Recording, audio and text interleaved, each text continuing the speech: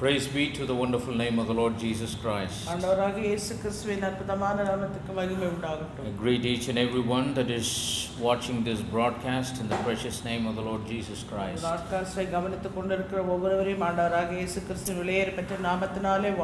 the abundant grace of God, we have entered into yet another week that the Lord has so graciously added into our lives.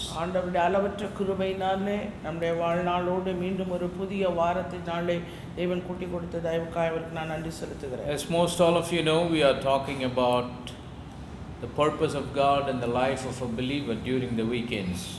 உங்களில் அநேகம் பேர் அறிந்திருக்கிறபடி வாரத்தின் இறுதி நாட்களிலே நாம் தியானித்து வருகிற செய்தியின் தலைப்பு ஒரு தேவனுடைய பிள்ளைகளுடைய வாழ்க்கையிலே தேவனுடைய தீர்மானம் சித்தம் என்னதென்று நாம் அறிந்து கொள்வது. Today I would like to share another message that is pertaining to that series. அந்த தொடர்போதனையின் தொடர்ச்சியாக இந்த நாளிலே இன்னொரு செய்தியை நாம் பார்க்க இருக்கிறோம். I would like to begin by reading a couple of scriptures. சில வேத வசனங்களை நாம் வாசிப்போம். First of all, let us go to the book of the prophet Jeremiah, chapter number 29 and verse number 11. And then we'll go to the book of Colossians, chapter number 4 and verse number 12.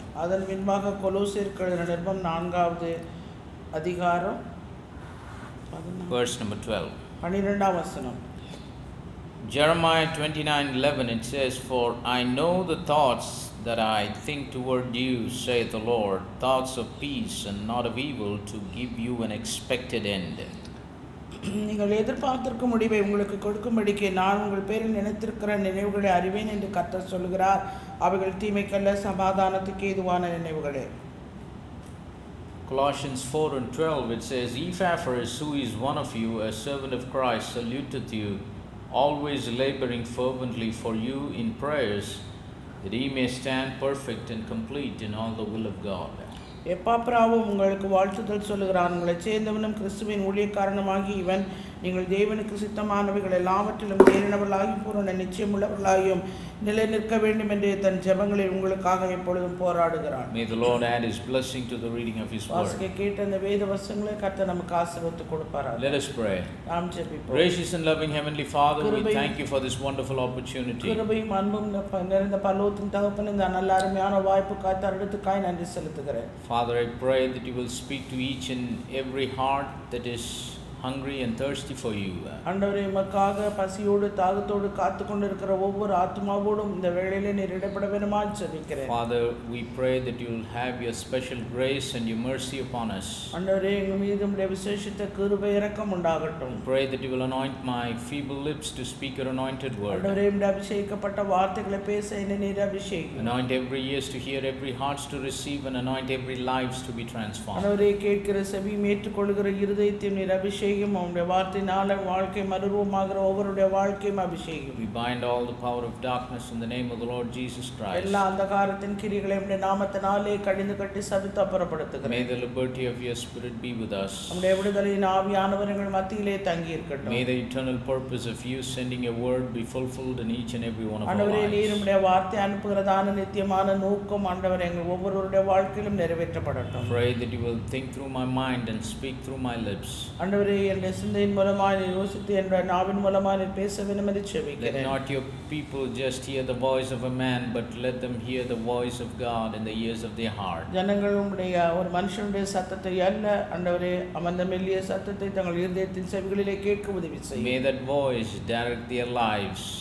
ஆண்டவரே, அந்த சத்தம் அவருடைய வாழ்க்கையின் திசையை காட்டட்டும். May that voice lead them in the path of life. ஆண்டவரே, ஜீவ பாதைக்கு நேராக அந்த சத்தம் அவர்களை வழிநடத்தட்டும். May that voice lead them towards the blessed eternity that you have prepared for us. எங்களுக்காக நீர் ஆயத்தம் பண்ணியிருக்கிற அந்த பாக்கியமுள்ள நித்தியத்துக்கு நேராக அவர்களை ஒவ்வொருவரையும் வழிநடத்தட்டும். We love you and we thank you. அவரை நேசிக்கிறோம், உமக்கு நாங்கள் நன்றி செலுத்துகிறோம். We declare that all the glory, honor and praise it belongs to you. சகல துதி கன மகிமை மேன்மை எல்லாம் உமக்கு ஒருவருக்கே உண்டாகட்டும். For we ask all of this wonderful blessings in the precious name of the Lord Jesus Christ. எல்லா ஆசீர்வாதங்களும் வெளியேற பெற்றோம் நாமமாக இயேசு கிறிஸ்துவின் நாமத்தினாலே கேட்கிறேன். Amen. Amen. At this time I would like to speak to you another message that is related to our series, the purpose of God in the life of a believer. ஒரு தேவனுடைய பிள்ளையினுடைய வாழ்க்கையிலே தேவனுடைய நோக்கம் தீர்மானம் என்னது என்பதை அறியக்கூடிய அந்த செய்தியை பேசுகிற இந்த வேளையிலே The title for the message at this time would be Stand Perfect and Complete in All the Will of God.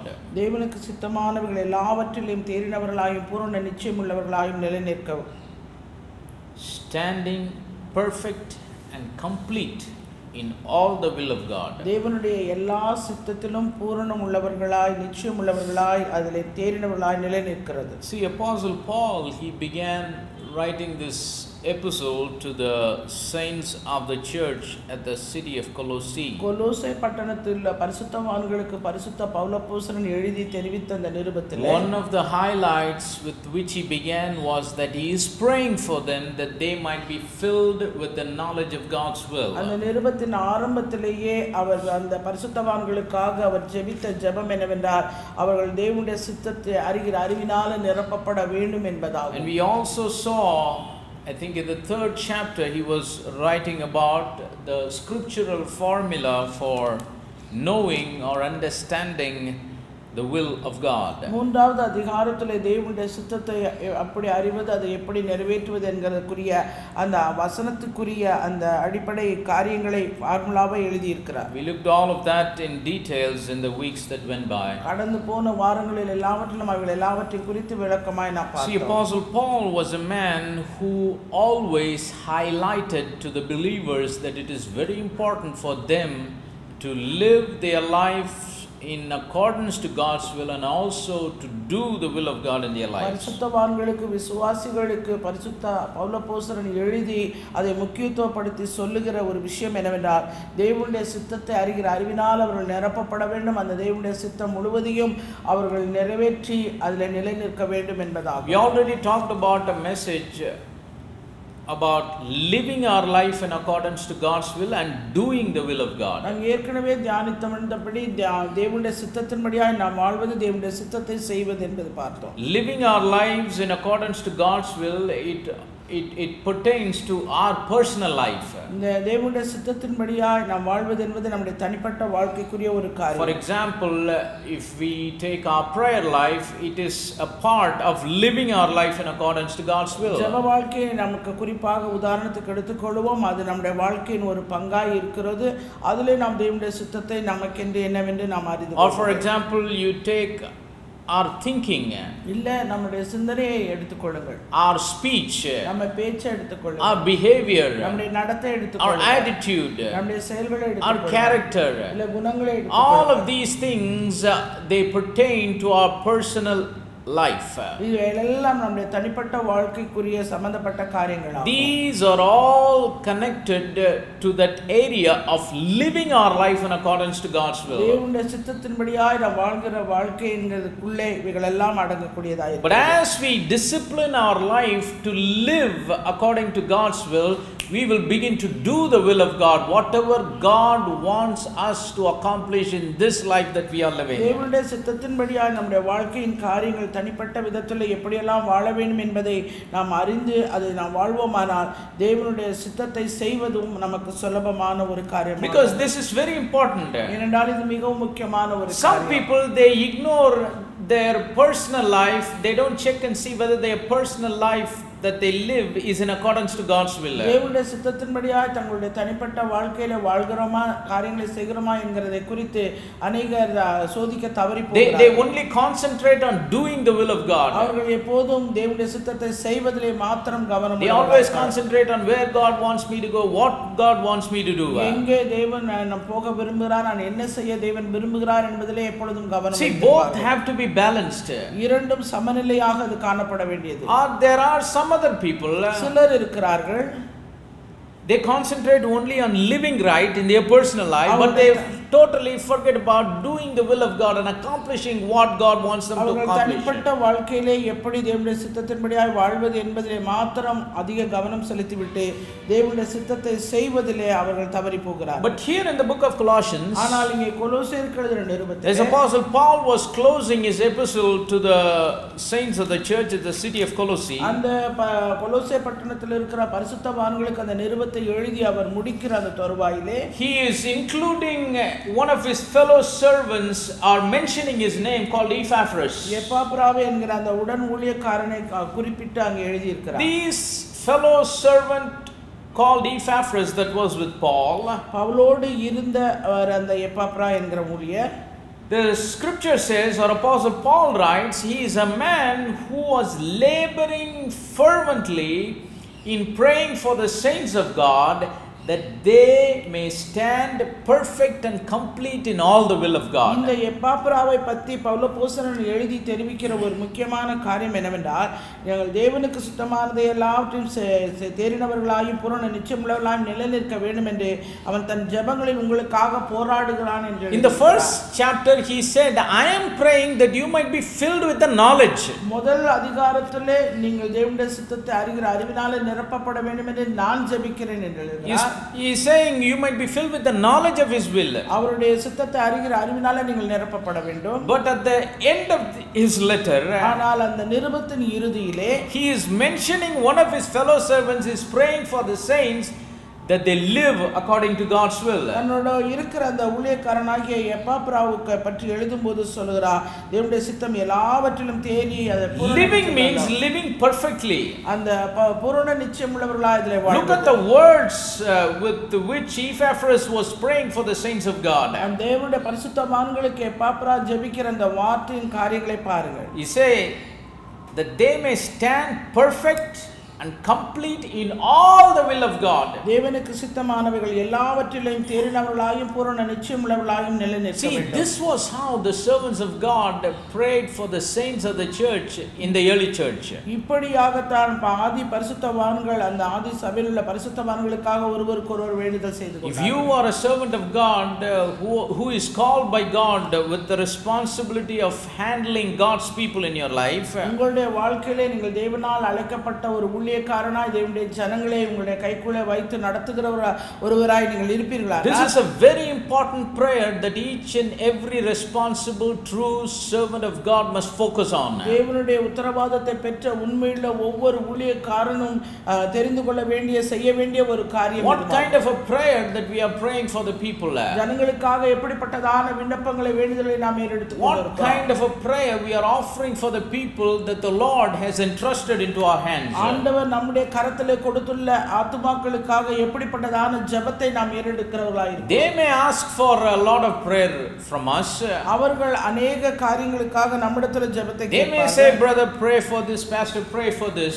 இதுக்காக ஜெபித்துக் கொள்ளுங்கள், அதுக்காக ஜெபித்துக் கொள்ளுங்கள் என்ற अनेक காரியங்களை சொல்வார்கள். We can also pray for that. There is nothing wrong in that. அதற்காக நாமும் ஜெபிப்போம், அதில் எந்த ஒரு தவறும் கிடையாது. We can pray for them to prosper, we can pray for them to be blessed, we can pray for them to be healed and so on. அவர்கள் ஆசீர்வதிக்கப்பட, அவர்கள் செழிப்புள்ளவர்களாய் மாற, அவர்கள் சுகம் பெற, இப்படியாக நாம் ஒவ்வொரு காரியங்களுக்காக நாம் ஜெபிக்கிறோம். But above all the things that we pray for these people, இந்த ஜனங்களுக்காக நாம் ஜெபிக்கிறது மற்ற எல்லா ஜெபத்தை காட்டிலும் this should be our priority. இதுதான் நம்முடைய முதன்மையான ஒரு ஜெபமாய் இருக்கப்பட வேண்டும். They should be filled with the knowledge of God's will. அவர்கள் தேவனுடைய சித்தத்தை அறிகிற அறிவினாலே நிரப்பப்பட வேண்டும். And not only that, அது மாத்திரமல்ல, they will live their life in accordance to God's will. அவர்கள் தேவனுடைய சித்தத்தினுடைய அறிவிலே அவர்கள் செய்யப்பட வேண்டும், நிரப்பப்பட வேண்டும். They will do the will of God and accomplish the purpose of God in their life that they are living in this world. இந்த உலகத்திலே அவர்கள் வாழ்கிற வாழ்க்கையிலே தேவனுடைய அறிகிற சித்தத்தை அறிகிற அறிவினாலே நிரப்பப்பட்டு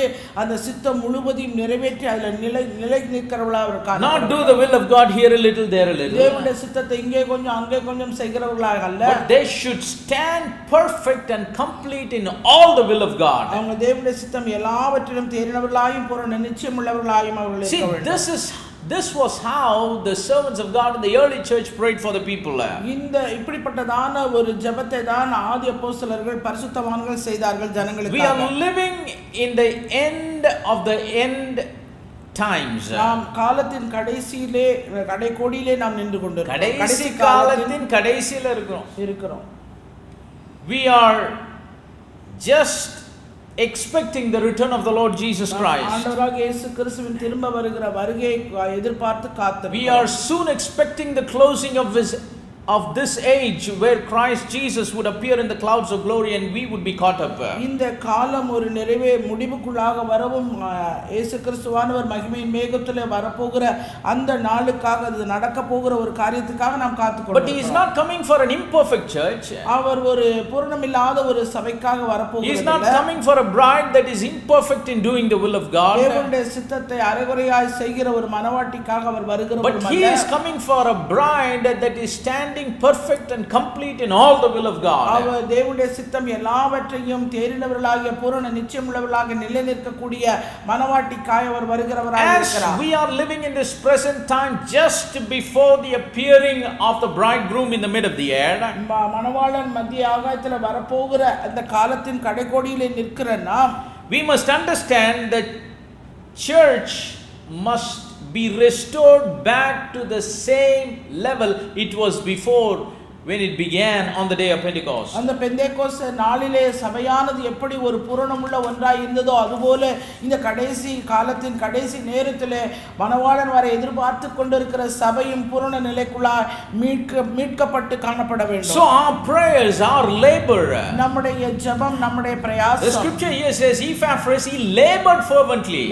எப்பாப்ரா இங்கே பிரயாசப்படுகிறான், எப்பொழுதும் அது போராடுகிறான் ஜெபத்தில். So he did not move his hands or legs or travel or go outside. He was laboring in his prayers. தன்னுடைய ஜெபத்திலே அவன் போராடி கொண்டிருக்கிறான்.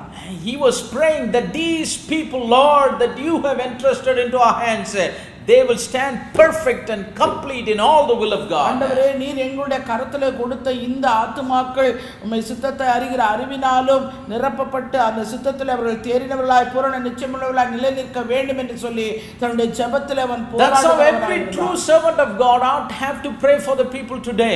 ஒவ்வொரு உண்மையுள்ள தேவனுடைய ஊழியக்காரனும் தன்னுடைய கரத்திலே கொடுக்கப்பட்ட ஆத்துமாக்களுக்காக அப்படிப்பட்டதான ஒரு ஜெபத்தை ஏறெடுக்க வேண்டும். As we are working in the kingdom of God in these last days, just before the appearing of the bridegroom in the mid of the air, தேவனுடைய ராஜ்யத்தின் பணியிலே ஈடுபட்டு செய்கிற நாம் ஒவ்வொருவரும் கூட அவருடைய வருகை காத்து கொண்டிருக்கிற நாம் இந்த காலத்துல, we must always focus on the people doing the will of God, knowing the will of God and standing perfect and complete in all the will of God. ஜனங்கள் தேவனுடைய சித்தத்தை அறியவும் அந்த அறிவினால் அவர்கள் நிரப்பப்படவும் அந்த சித்தத்தை பூரணம் உள்ளவர்களாய் முழுவதும் அவர்கள் நிறைவேற்றி முடிக்கவும் கூடிய அந்த கருத்திலே நாம் கவனத்தை கொள்ள வேண்டும். It doesn't matter whatever they think about us. அவர்கள் நம்மை குறித்து என்ன நினைத்துக் கொண்டிருக்கிறார்கள் என்று they may think that this is an impossible thing. அவர்கள் நினைக்கலாம் இது ஒரு சாத்தியப்படாத காரியம். They may think it is a too much expectation. இது வந்து அதிகமான ஒரு எதிர்பார்ப்பு என்று irrespective of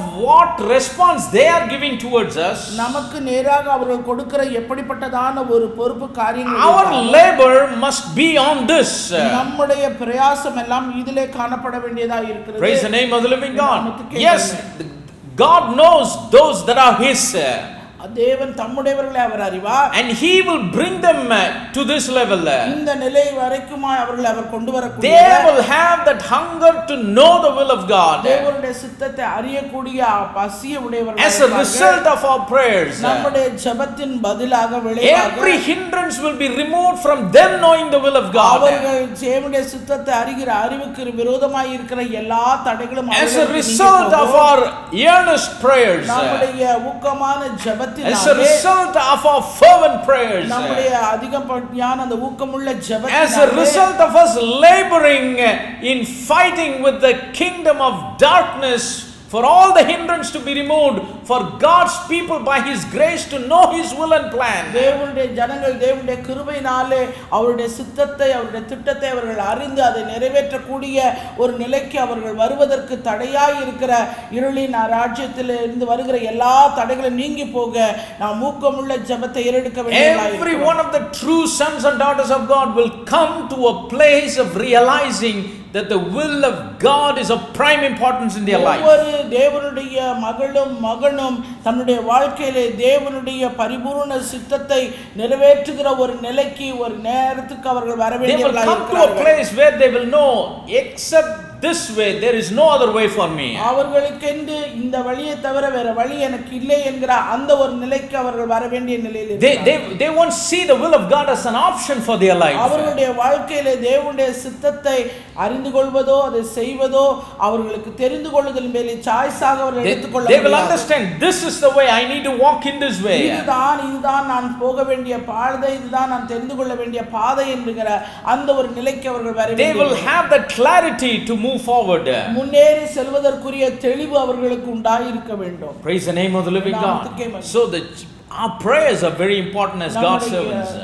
தேவனுடைய ஊழியக்காரர்களாய் நாம் ஏறெடுக்கிற ஜெபம் மிகவும் முக்கியமானது. And as sons and daughters of God, தேவனுடைய குமாரராய் குமாரத்திகள், it is very important we need to understand not only we know the perfect will of God, தேவனுடைய பரிபூரண சித்தத்தை நாம் அறிந்தால் மாத்திரம் போதாது, but we need to stand perfect and complete in all the will of God. அந்த தேவனுடைய பரிபூரண சித்தத்திலே பூரண நிச்சயமுள்ளவர்களாய் தேறினவர்களாய் அதிலே நிலை நிற்க வேண்டும். Praise the name of the living God. நாமத்துக்கே மகிமை. It's not going to happen so easily. இது வந்து மிகவும் சுலபமாக நடந்து விடுகிற ஒரு காரியம் அல்ல. What I am talking is not going to happen in just a push of a button. நான் சொல்லுகிற இந்த காரியம் ஒரு பட்டனை அழுத்தின உடனே உடனடியாக நடந்து தீருகிற காரியம் அல்ல. But it is a process. இது ஒரு நடைமுறையாக It is very important that we yield ourselves to this process. மிகவும் முக்கியம் இந்த நடைமுறைக்கு இந்த செயல்பாடுக்கு நம்மை நாமே முழுவதும் நாம் விட்டு கொடுக்க வேண்டியவளாய் இருக்கிறோம். It is not an optional thing, but it is a mandatory trait of every one of God's chosen people. ஒவ்வொரு தேவனுடைய பிள்ளையும் இது சாய்ஸாக எடுத்துக்கொள்ளுகிற ஒரு காரியம் அல்ல, அவர்கள் செய்ய வேண்டிய நிர்பந்தமான ஒரு நிலைமையாக கட்டாயமான ஒரு காரியமாய். Praise the name of the living God. But if we submit ourselves to it, நாம் அதற்கு முழுவதுமாய் நாம் அர்ப்பணிக்கும்போது it won't be கட்டாயம், it won't be mandatory.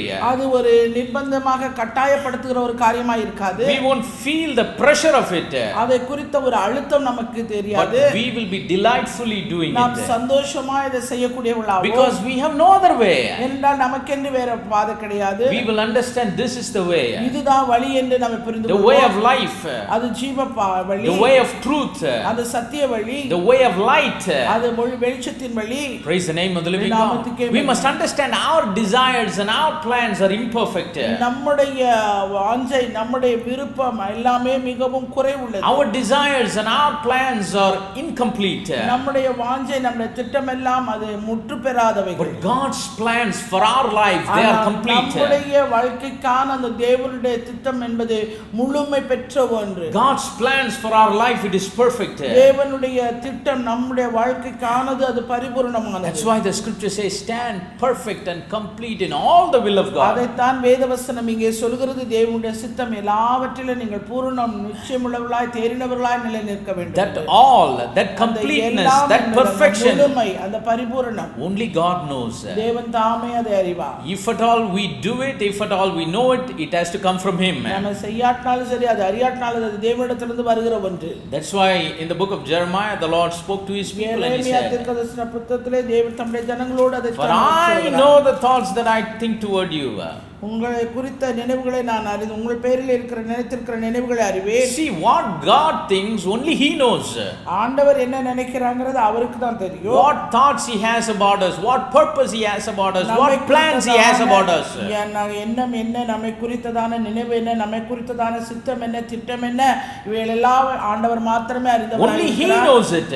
அவர் மாத்திரமே அறிந்தவர். Scripture says it is thoughts of peace and not of evil to give us an expected end. அவைகள் தீமைக்கல்ல சமாதானத்துக்கு ஏதுவான நினைவுகளை நீங்கள் எதிர்பார்த்திருக்கிற முடிவை உங்களுக்கு கொடுக்கும். So only He knows those thoughts. ஏனென்றால் அவர் ஒருவர் தான் அந்த நினைவுகளை அறிந்தவர். If He is the only one who knows the thoughts, அவர் ஒருவரே அறிந்த அந்த நினைவுகளை we can know only from Him. அவரிடத்திலிருந்து மாத்திரமே நம்மால் அறிய முடியும். Then only we will be able to stand perfect and complete in all the will of God. அப்பொழுது மாத்திரமே நாம் தேவனுடைய சித்தம் எல்லாவற்றிலும் தேறினவர்களாய் பூரண நிச்சயமுள்ளவர்களாய் நாம் நிலை நிற்க முடியும். How is this possible? இது எப்படி சாத்தியப்படும்? Lot of times when people hear this, they think this is too radical. அநேக நேரங்களிலே ஜனங்கள் இதை பற்றி கேட்கும்போது இது ரொம்ப கடினமான ஒரு காரியமாய் நினைப்பார்கள். They sometimes say, oh, then why we need to have grace? எதுக்கு நமக்கு கிருபை கொடுத்திருக்காங்க? They can say, brother, we can fumble and fall here and there, but grace will make it up for all our shortcomings. இங்க கொஞ்சம் விழுந்து எந்திரிக்கிறோம், ஆனா கிருபை தான் நம்ம எல்லாவற்றிலும் தகுதிப்படுத்தி. But let me tell you something. ஆனா நான் ஒரு காரியத்தை சொல்ல விரும்புகிறேன். Grace is not just to make up for our shortcomings. நம்முடைய காரியங்கள் எல்லாத்தையும் நாம செய்து நிறைவேற்றி முடிப்பதற்காக கிருபை நமக்கு கொடுக்கப்படுகிறது. When we were in sin, நாம் பாவத்திலே நாம் இருக்கும்போது, before we came to know the Lord, ஆண்டவரை அறிவதற்கு முன்பாக, when we were living our life as children of disobedience, கீழ்ப்படியாமையின் பிள்ளைகளை போல நம்முடைய வாழ்க்கையை நாம் வாழ்ந்து கொண்டிருந்த போது, we were captivated by wicked spirits. பொல்லாத ஆவிகளினாலே பிடிக்கப்பட்டவர்களாய், yes, God through His abundant grace, தேவனுடைய அளவற்ற கிருபை அப்பொழுது நமக்கு Scripture says God who is rich in mercy, அவர் இரக்கத்தில் ஐஸ்வரியம் உள்ள தேவன், He came, அவர் வந்தார், He loved us, He redeemed us, நம்மை நேசித்தார், அவர் மீட்டெடுத்தார், He washed us and cleansed us, அவர் நம்மை கழுவினார், நம்மை சுத்திகரித்தார். Praise the name of the living God. He did all of those things, அவர் எல்லா காரியங்களையும் செய்தார், not for us to be incomplete and be imperfect. நாம் ஒரு பூரண குறைவுள்ளவர்களாக அல்ல. He did all those things so that we can be complete and perfect in all the will of God. நாம் தேவனுடைய சித்தம் எல்லாவற்றிலும் குறைவில்லாதவர்களாய், நிறைவுள்ளவர்களாய், பூரணம் உள்ளவர்களாய் காணப்படும்படியாய் அப்படி செய்தார். So grace of God is not to make up for our shortcomings in doing the will of God, here a little, there a little, and then the grace will make it up.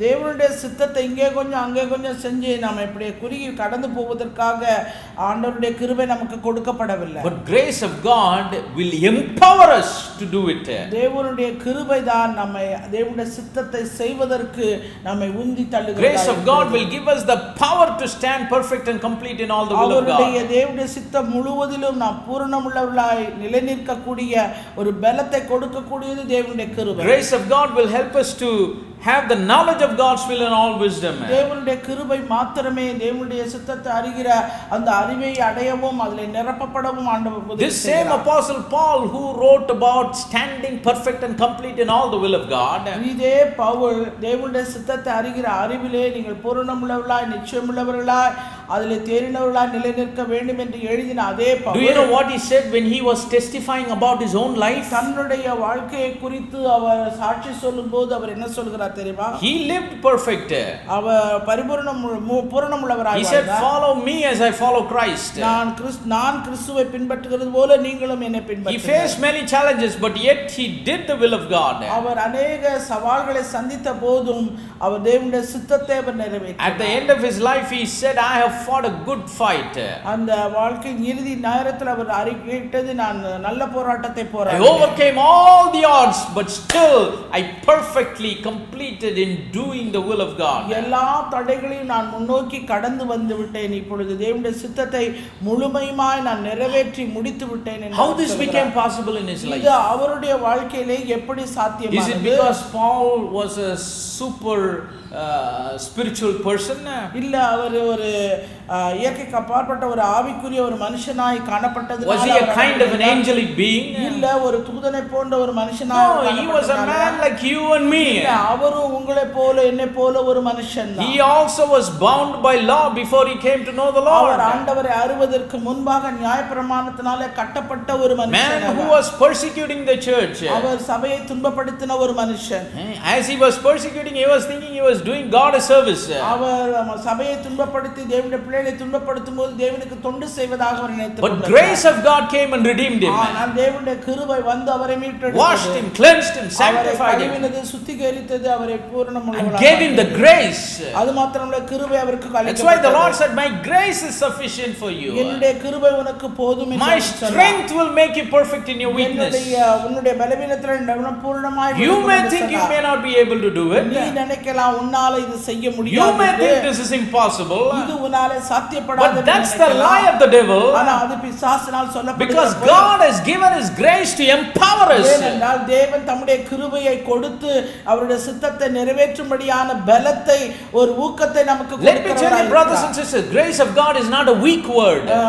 தேவனுடைய கிருபை என்பது அது ஒரு பலவீனமுள்ள ஒரு வார்த்தை அல்ல சகோதரர்களே. it is a powerful word. அது ஒரு பலமுள்ள அதிகாரமுள்ள ஒரு yes, வார்த்தை. when we were in weakness, the grace came and brought us up. நாம் பலவீனத்தில் பலவீனத்திலே இருக்கும்போது அந்த கிருபை வந்துதான் நம்மை தூக்கி எடுக்கிறதா இருக்கிறது. It not only lifted us up, but it strengthened us. அதுமா நம்மை தூக்கி எடுக்கிறது மாத்திரமல்ல, நம்மை பலப்படுத்துகிறதா இருக்கிறது. The psalmist writes, He lifted me up from the miry clay. அந்த சங்கீதக்காரன் எழுதுகிறார், உளையான சேற்றிலிருந்து என்னை தூக்கி எடுத்தார். He set my feet upon the rock. அந்த கன்மலையின் மேலே என்னை நிறுத்தினார். Those feet that were walking in sin is standing upon the rock. அதே பாதங்கள், அதே கால்கள் பாவத்திலே நடந்தவைகள் இப்பொழுது அது கன்மலையின் மேலே நிறுத்தப்பட்டு those weak legs were made strong to stand upon the rock because of the grace of God. பலவீனமாய் இருந்த அதே கால்கள் தான் இப்போது பலமுள்ளவைகளாய் கன்மலையின் மேலே நிறுத்தப்பட்டிருக்கிறது.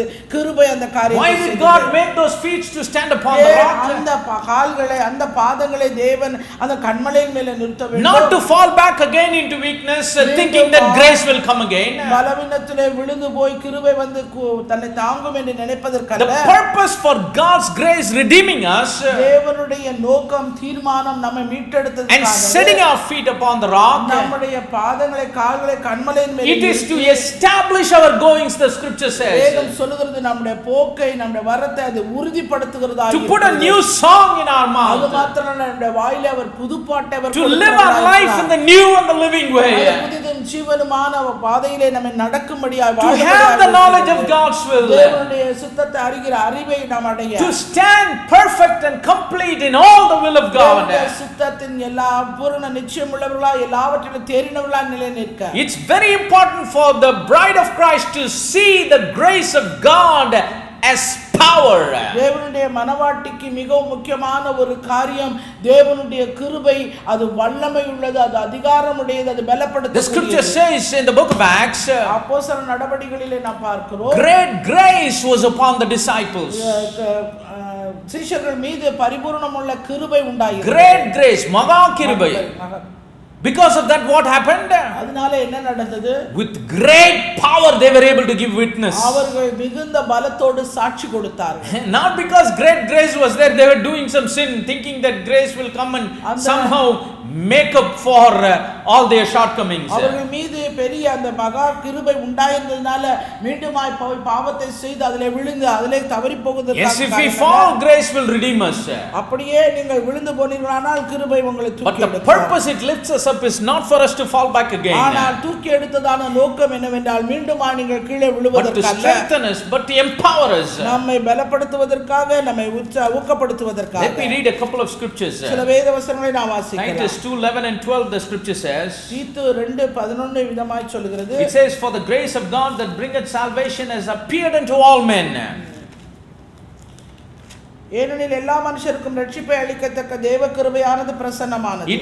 It's talking about the appearance of God's grace through Christ Jesus. கிறிஸ்து இயேசு மூலமாய் தேவனுடைய கிருபை வெளியானதுக்குரிய காரியம். And in verse number 12, 12வது வசனம், the apostle writes what this grace is doing. அந்த கிருபை என்னெல்லாம் செய்து என்று சொல்லி. Why did this grace appear to all men? எதுக்கு எல்லா மனுஷருக்கும் இந்த கிருபை பிரசன்னமானது? Not for them to stand up and fall down and stand up and fall down. எழுந்து நின்று மீண்டும் விழுக, எழுந்து நின்று மீண்டும் விழுவதற்கல்ல. Not for grace to pick them up so that they will fall back again and again it will go and pick them up. அவர்களை மீண்டும் தூக்கி நிறுத்தவும், அவர்கள் திரும்ப கீழே விழுகவும் தூக்கி நிறுத்தவும் அப்படியானது. In verse number 12 the scripture says this grace of God that brings salvation which appeared unto all men, it's doing a teaching.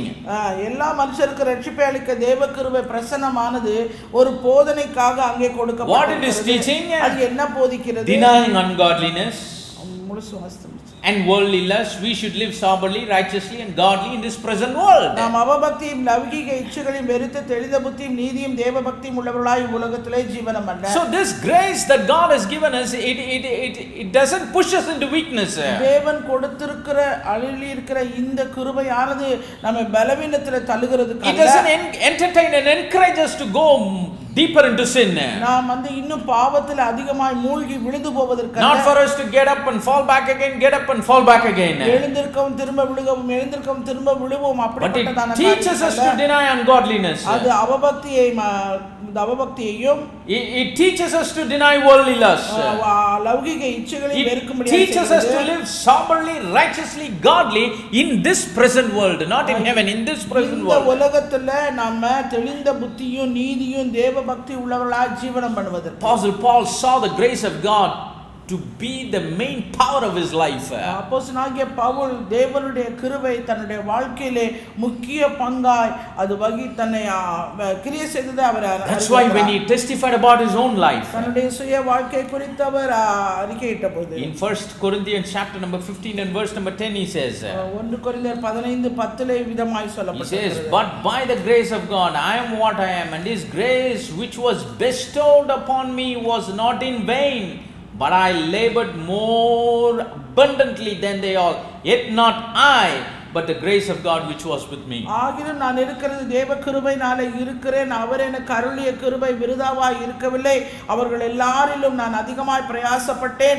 ஆகிலும் நான் அல்ல, என்னுடனே இருக்கிற தேவ கிருபையே அப்படி செய்தது. He says, I am what I am because of God's grace. அவர் சொல்லுகிறார், நான் நானாக தான் இருக்கிறேன் தேவனுடைய கிருபையினால. His grace was bestowed upon me. அவருடைய கிருபை எனக்கு அளிக்கப்பட்டிருக்கிறது. But there was a purpose for which this grace was bestowed upon me. தேவனுடைய கிருபை எனக்கு அளிக்கப்பட்ட ஒரு நோக்கத்திற்காக. For what? To labor more abundantly. இன்னும் அதிகமாய் நான் பிரயாசப்படுவதற்கு. I didn't labor it, but it was his grace that was with me. அவருடைய கிருபை தான் என்னை அதிகமாய் பிரயாசப்பட வச்சதே. நான் அதிகமாய் I didn't do the will of God, but it is the grace that was with me. தேவனுடைய சித்தத்தை செய்யல, தேவனுடைய கிருபை தேவனுடைய சித்தத்தை என்ன செய்ய. I stood perfect and complete in all the will of God, not me, but it is the grace that was with me. தேவனுடைய சித்தத்தை அறிகிற அறிவினாலே நான் எல்லாவற்றையும் நிரப்பப்படவும் பூரணமுள்ளவளாய் தெரிந்தவளாய் நான் நிற்கவும் தக்கதாய் தேவனுடைய கிருபை தான் எனக்கு உதவி செய்தது. God, the God we serve, is a gracious God. நாம் ஆராதிக்கிற நம்முடைய ஆண்டவர் அவர் கிருபையுள்ள தேவன். He is the very way he exists is because of his grace. அவருடைய கிருபையினாலே அவர் தாமாக அவர் வெளிப்பட்டிருக்கிறார். He is made of grace. அவர் கிருபையினாலே உருவாக்கப்பட்டிருக்கிறார். Like God is love, God is gracious. தேவன் அன்பானவரோ அதுபோல தேவன் கிருபை உள்ளவர். It's not grace of God is something separate that he has with him. தேவனுடைய கிருபை என்பது ஒரு தனிப்பட்ட விதத்திலே அவர் கொண்டவராக அல்ல. God is gracious. தேவனே கிருபை உள்ளவர். Praise the name of the living God. And he gives, he bestows his grace upon us. அவர் தம்முடைய கிருபையை நமக்கு அவர் அளிக்கிறார். So let us come out of this notion whether this is possible. இது சாத்தியப்படுமா படாதா என்கிற அப்படிப்பட்ட காரியத்திலிருந்து நாம் வெளியே வருவோம். God is not expecting so much perfection from our life. நம்முடைய வாழ்க்கையிலே தேவன் எதிர்பார்க்கிறது மிகுந்த ஒரு பரிபூரணத்தை அவர் எதிர்பார்க்கல. No, the grace of God will do. தேவனுடைய கிருபை தான் நமக்குள்ள இருந்து அந்த பரிபூரணத்தை செய்கிறது. For a lot of things we say grace, grace, grace. அநேக காரியங்களுக்கு நாம் கிருபை கிருபை கிருபை என்று சொல்லுகிறோம். From a little menial thing to something great problem that we face in our lives, we call upon God's grace. சின்ன ஒரு அற்ப காரியத்துல இருந்து அது பெரிய பிரச்சனை காரியம் எதுவா இருந்தாலும் சரி எல்லாத்துக்கும் நம்ம கிருபை தான் சொல்றோம். If we have a headache, we are calling for God's grace. நம்ம தலைவலி வந்துச்சுனா ஆண்டவருடைய கிருபையை நாம கேட்போம். Or if a person who is lying in a sick bed, he is calling for God's grace. ஒரு வியாதிப்பட்டு படுக்கையில இருந்தா அவர் ஆண்டவரை நோக்கி ஆண்டவரே எனக்கு கிருபை தாரும். For our healing we call upon God's grace. நம்முடைய சுகத்துக்கு நாம் தேவனுடைய கிருபையை கூப்பிடுறோம். For our deliverance we call upon God's grace. நாம் தேவனுடைய கிருபையை கேட்கிறோம். For all our shortcomings we call upon God's grace. நம்முடைய குறைவுகள் எல்லாவற்றுக்கும் தேவனுடைய கிருபையை நாம் நாடுகிறோம். Same grace. அதே கிருபை. The same grace that saved us. அந்த நம்மை ரட்சித்த அதே கிருபை. The same grace that healed us. நம்மை சுகமாக்கின அதே கிருபை. The same grace that delivered us. நம்மை விடுதலையாக்கின அதே கிருபை. The same grace that God has given to us each and every day. ஒவ்வொரு நாளும் அவராலே நமக்கு அளிக்கப்படுகிற அந்த கிருபை. Like we read in the scripture, his mercies are new every morning. அவருடைய கிருபை காலைதோறும் புதிய இரக்கங்கள் காலைதோறும் புதியவைகள் என்று பார்க்கிறோம். That grace will give us the knowledge of his will. அந்த கிருபை தான் அவருடைய சித்தத்தை அறிகிற அறிவை நமக்கு கொடுக்கும். That grace will help us to stand perfect and complete in all the will of God. கிருபை தான் தேவனுடைய சித்தம் முழுவதிலும் பூரணமுள்ளவளாய் தெரிந்தவளாய் நாம் நிலைநிற்க செய்யும். So let us not give this lame excuse. எனவே நொண்டி சாக்கெல்லாம் நம்ம சொல்லக்கூடாது. Is this possible? இது சாத்தியப்படுமா? If it is impossible, why would the servants of God in the early church pray for her? ஏன் அது அப்படி சாத்தியப்படாத காரியமா இருந்தா ஆதி பரிசுத்தவான்கள் எதற்கு அதற்காக ஜெபித்திருப்பாங்க? Did they pray a wrong prayer? அவர்கள் தவறான ஒரு ஜெபத்தை No, this prayer of the servants of God in the early church was inspired by the Spirit of God. பரிசுத்தவான்கள் ஆதி அப்போஸ்தலர் ஆதி காலத்தில் அவர்கள் செய்த இந்த ஜெபமானது அது சாத்தியப்படக்கூட காரியம் என்பதனால அவர்கள் செய்திருக்கிறார்கள். Praise the name of the living God. It is possible. possible, அது சாத்தியப்படக்கூடியதுதான், provided we give way to know the will of God and to stand perfect and complete in all the தேவனுடைய will of சித்தத்தை God. அறிகிற அறிவுக்கும் அவருடைய சித்தம் முழுவதிலும் நாம் தேறினவர்களாய் நிலைநிற்பதற்கு முதலாவது நாம் அதற்கு இடம் கொடுத்தால் தான் அது சாத்தியப்படும். If ever some of us are not standing perfect and complete in all the will of God, it's because of us. It's not because of God or anybody else. சித்தத்தை அறியாமல் அதிலே நாம் தேராமல் பூரணமுள்ளவர்களாய் எல்லாவற்றிலும் நாம் நிச்சயமில்லாமல் நிலைநிற்காம இருக்கிறோம்னா அது நம்மை சார்ந்த காரியமாகும், அது தேவனிடத்திலிருந்து வருகிற தவறல்ல. Let us see some of the things. சில காரியங்களை நாம் பார்க்கலாம். Where we lack, why we are not able to stand perfect and complete in all the will of God. நாம் தேவனுடைய பூரண சித்தம் முழுவதிலும் நாம் பூரணமுள்ளவர்களாய் நாம் தேறினவர்களாய் நிலைநிற்க கூடாததற்கு காரணம் எதிலே குறைவுபட்டிருக்கிறோம். God says, I know the thoughts, man. ஆண்டவர் சொல்றாரே உன்னுடைய நினைவுகளை நான் அறிந்திருக்கிறேன். In Ephesians he writes, you are my workmanship. நீங்க என்னுடைய செய்கையின் நற்கிரியாய் இருக்கிறீர்கள். I have ordained the good works that you need to do. நீங்கள் செய்ய வேண்டிய நற்கிரியை உங்களுக்குள்ளே நான் ஏற்படுத்தி. In the first chapter he says, I have chosen you from before the foundations of the world. நான் உலக தோற்றத்துக்கு முன்பாகவே எனக்குள்ளே உங்களை தெரிந்தெடுத்திருக்கிறேன். I have created you, I have formed you, I have redeemed you. நான் உன்னை சிருஷ்டித்தேன், உன்னை உருவாக்கினேன். I have called you by your name, you are mine, God says. நான் உன்னுடைய பெயர் சொல்லி அழைத்தேன், என்னுடையவன் என்று சொல்கிறார். When he was on the cross, he said, I saw my seed, which is you and me. Kalvari சிலுவையிலே தொங்கிக் கொண்டிருக்கும்போது எனக்கு சொந்தமான என்னுடைய சந்ததியை என் கண்கள் கண்டது என்கிறார். When we were a little dot in the womb of our mother, the scripture says, I saw our substance. நம்முடைய தாயின் கருவிலே நாம் ஒரு சிறு புள்ளியாய் இருந்தபோது அவருடைய கண்கள் நம்மை கண்டது.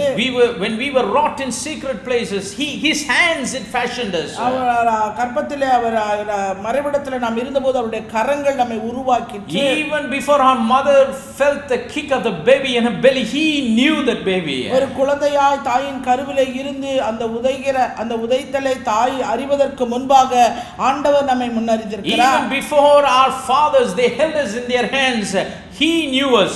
நம்முடைய தகப்பன்மார் தம்முடைய கரத்திலே நம்மை தூக்கி சுமப்பதற்கு முன்பாகவே தேவன் நம்மை அறிந்தவராய் இருக்கிறார். He says, I not only knew you, நான் உன்னை அறிந்தது மாத்திரமல்ல, he says, you are my workmanship. நீ என்னுடைய நற்கிரியையாய் இருக்கிறாய். Because I have created you, I have recreated you in Christ. நான் உன்னை சிருஷ்டித்தேன், நான் மறுபடியும் கிறிஸ்துவுக்குள் சிருஷ்டித்தேன். I have ordained everything for you. உனக்காக நான் எல்லாவற்றையும் நான் நியமித்தேன். How you have to live, what you have to do.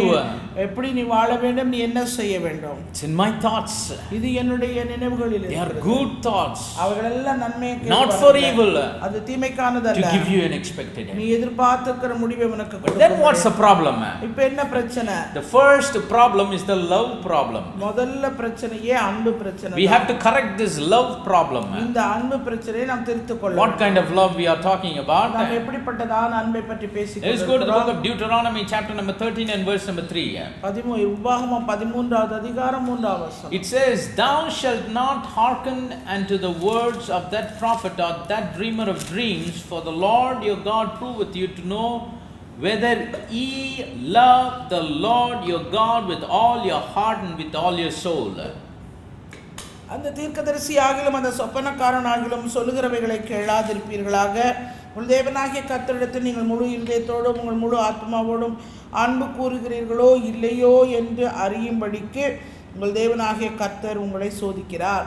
How we are loving God. நாம் எப்படி தேவனிலே அன்பு கூறுகிறோம். See, this life that we are living in Christ, கிறிஸ்துவுக்குள் நாம் வாழ்கிற இந்த வாழ்க்கையிலே, it is a love life. அது ஒரு அன்பின் வாழ்க்கை. The scripture says, before we loved him, he loved us. நாம் அவரை அன்பு கூறுவதற்கு முன்பாக முந்தி அவர் நம்மிடத்தில் அன்பு கூர்ந்தார். He chose us from before the foundations of the world. தோற்றத்துக்கு முன்பாக அவர் நம்மை தெரிந்து கொண்டார். Because of his love. அவருடைய அன்பின் நிமித்தமாக. He had grace upon our lives. அவருடைய நம்முடைய வாழ்க்கையின் மீது அவர் கிருபை உள்ளவராய் இருந்தார். Because of his love. அவருடைய அன்பின் நிமித்தமாக. He created us. அவர் நம்மை சிருஷ்டித்தார். Because of his love. அவருடைய அன்பின் நிமித்தமாக. Why did God create Adam? ஏன் தேவன் ஆதாமை சிருஷ்டித்தார்? Did he create him with a grudge? ஒரு முறுமுறுப்போடு அவர் அவனை சிருஷ்டித்தாரா? No, he loved அவரை நேசித்தார். someone like him to to come forth so that he can fellowship with him. தன்னை போல ஒருவன் வந்து தன்னோடு ஐக்கியப்பட வேண்டும் என்பதற்காக அவனை சிருஷ்டித்தார். Created him in his image and after his likeness. சாயலாக தமது ரூபமாக அவனை சிருஷ்டித்தார். The Lord did everything he had to do for us because of his love. ஆண்டவர் தான் செய்ய நமக்காக அவர் செய்ய வேண்டிய எல்லா காரியங்களும் செய்தார். எதனா நிமித்தமாய்? அன்பின் நிமித்தமாய். And the scripture says we love him because he loved us first. ஆம், அவரை அன்பு கூறுவதற்கு முன்பாக அவர் முந்தி நம்மிடத்திலே அன்பு கூர்ந்தார். But here the Lord is telling his people, இங்கே ஆண்டவர் தம்முடைய ஜனத்தை பார்த்து சொல்கிறார். in the Old Testament, பழைய ஏற்பாட்டிலே it says, for the Lord your God proveth you to know whether you love your God with all your heart and all your soul. இவன் தேவனாகிய கர்த்தரிடத்தில் முழு இதயத்தோடும் முழு ஆத்துமாவோடும் அன்பு கூறுகிறீர்களோ இல்லையோ என்று உங்களை அறியும்படிக்கு உங்கள் தேவனாகிய கர்த்தர் உங்களை சோதிக்கிறார். Why? ஏன்? He loved us unconditionally. அவர் எந்த ஒரு நிபந்தனையும் இல்லாமல் அவர் நம்மை நேசித்தார். He loved us immeasurably. அளவிடப்பட முடியாத அளவு அவர் நம்மை We cannot fathom, we cannot measure the love of God. தேவனுடைய அன்பு இவ்வளவு என்று நாம் அறிந்து கணக்கிட்டு சொல்ல முடியாது. It is so high that nobody could get above it. அது அவ்வளவு உயரமுள்ள ஒரு அன்பு, எவராலும் அது எட்டப்பட முடியாத ஒன்று. It is so deep that no one could get under it. அது மாத்திரமல்ல, அது அவ்வளவு ஆழமான ஒன்று, அது எவரும் அடைந்து செல்ல முடியாது. It is so wide that nobody could get around it. அது மாத்திரமல்ல, அது பெரிதான விஸ்தாரம் உள்ளது, அதை எவருமே சூழ. God's love for his people is immeasurable. தேவன் தம்முடைய ஜனத்தின் மீது கொண்டிருக்கிற அன்பு அளவிடப்பட முடியாதது. We cannot even fathom it in our mind. அதை நம்முடைய சிந்தையில கூட கொஞ்சம் கூட யோசித்து பார்க்க முடியாது. Difficult to understand it. நாம புரிந்து கொள்வதற்கு மிகவும் கடினமான. In other words, it is impossible to understand it. அது இன்னொரு வார்த்தையில சொல்லணும்னா நம்ம அதை அறிந்து கொள்ள சாத்தியப்படவே முடியாது. That's why the scripture says as east is far from the west. அதனால தான் மேற்குக்கு கிழக்கு எவ்வளவு தூரமோ. Can you calculate the distance between east and west? அந்த கிழக்கு மேற்குக்குள்ள தூரத்தை கணக்கிட முடியுமா?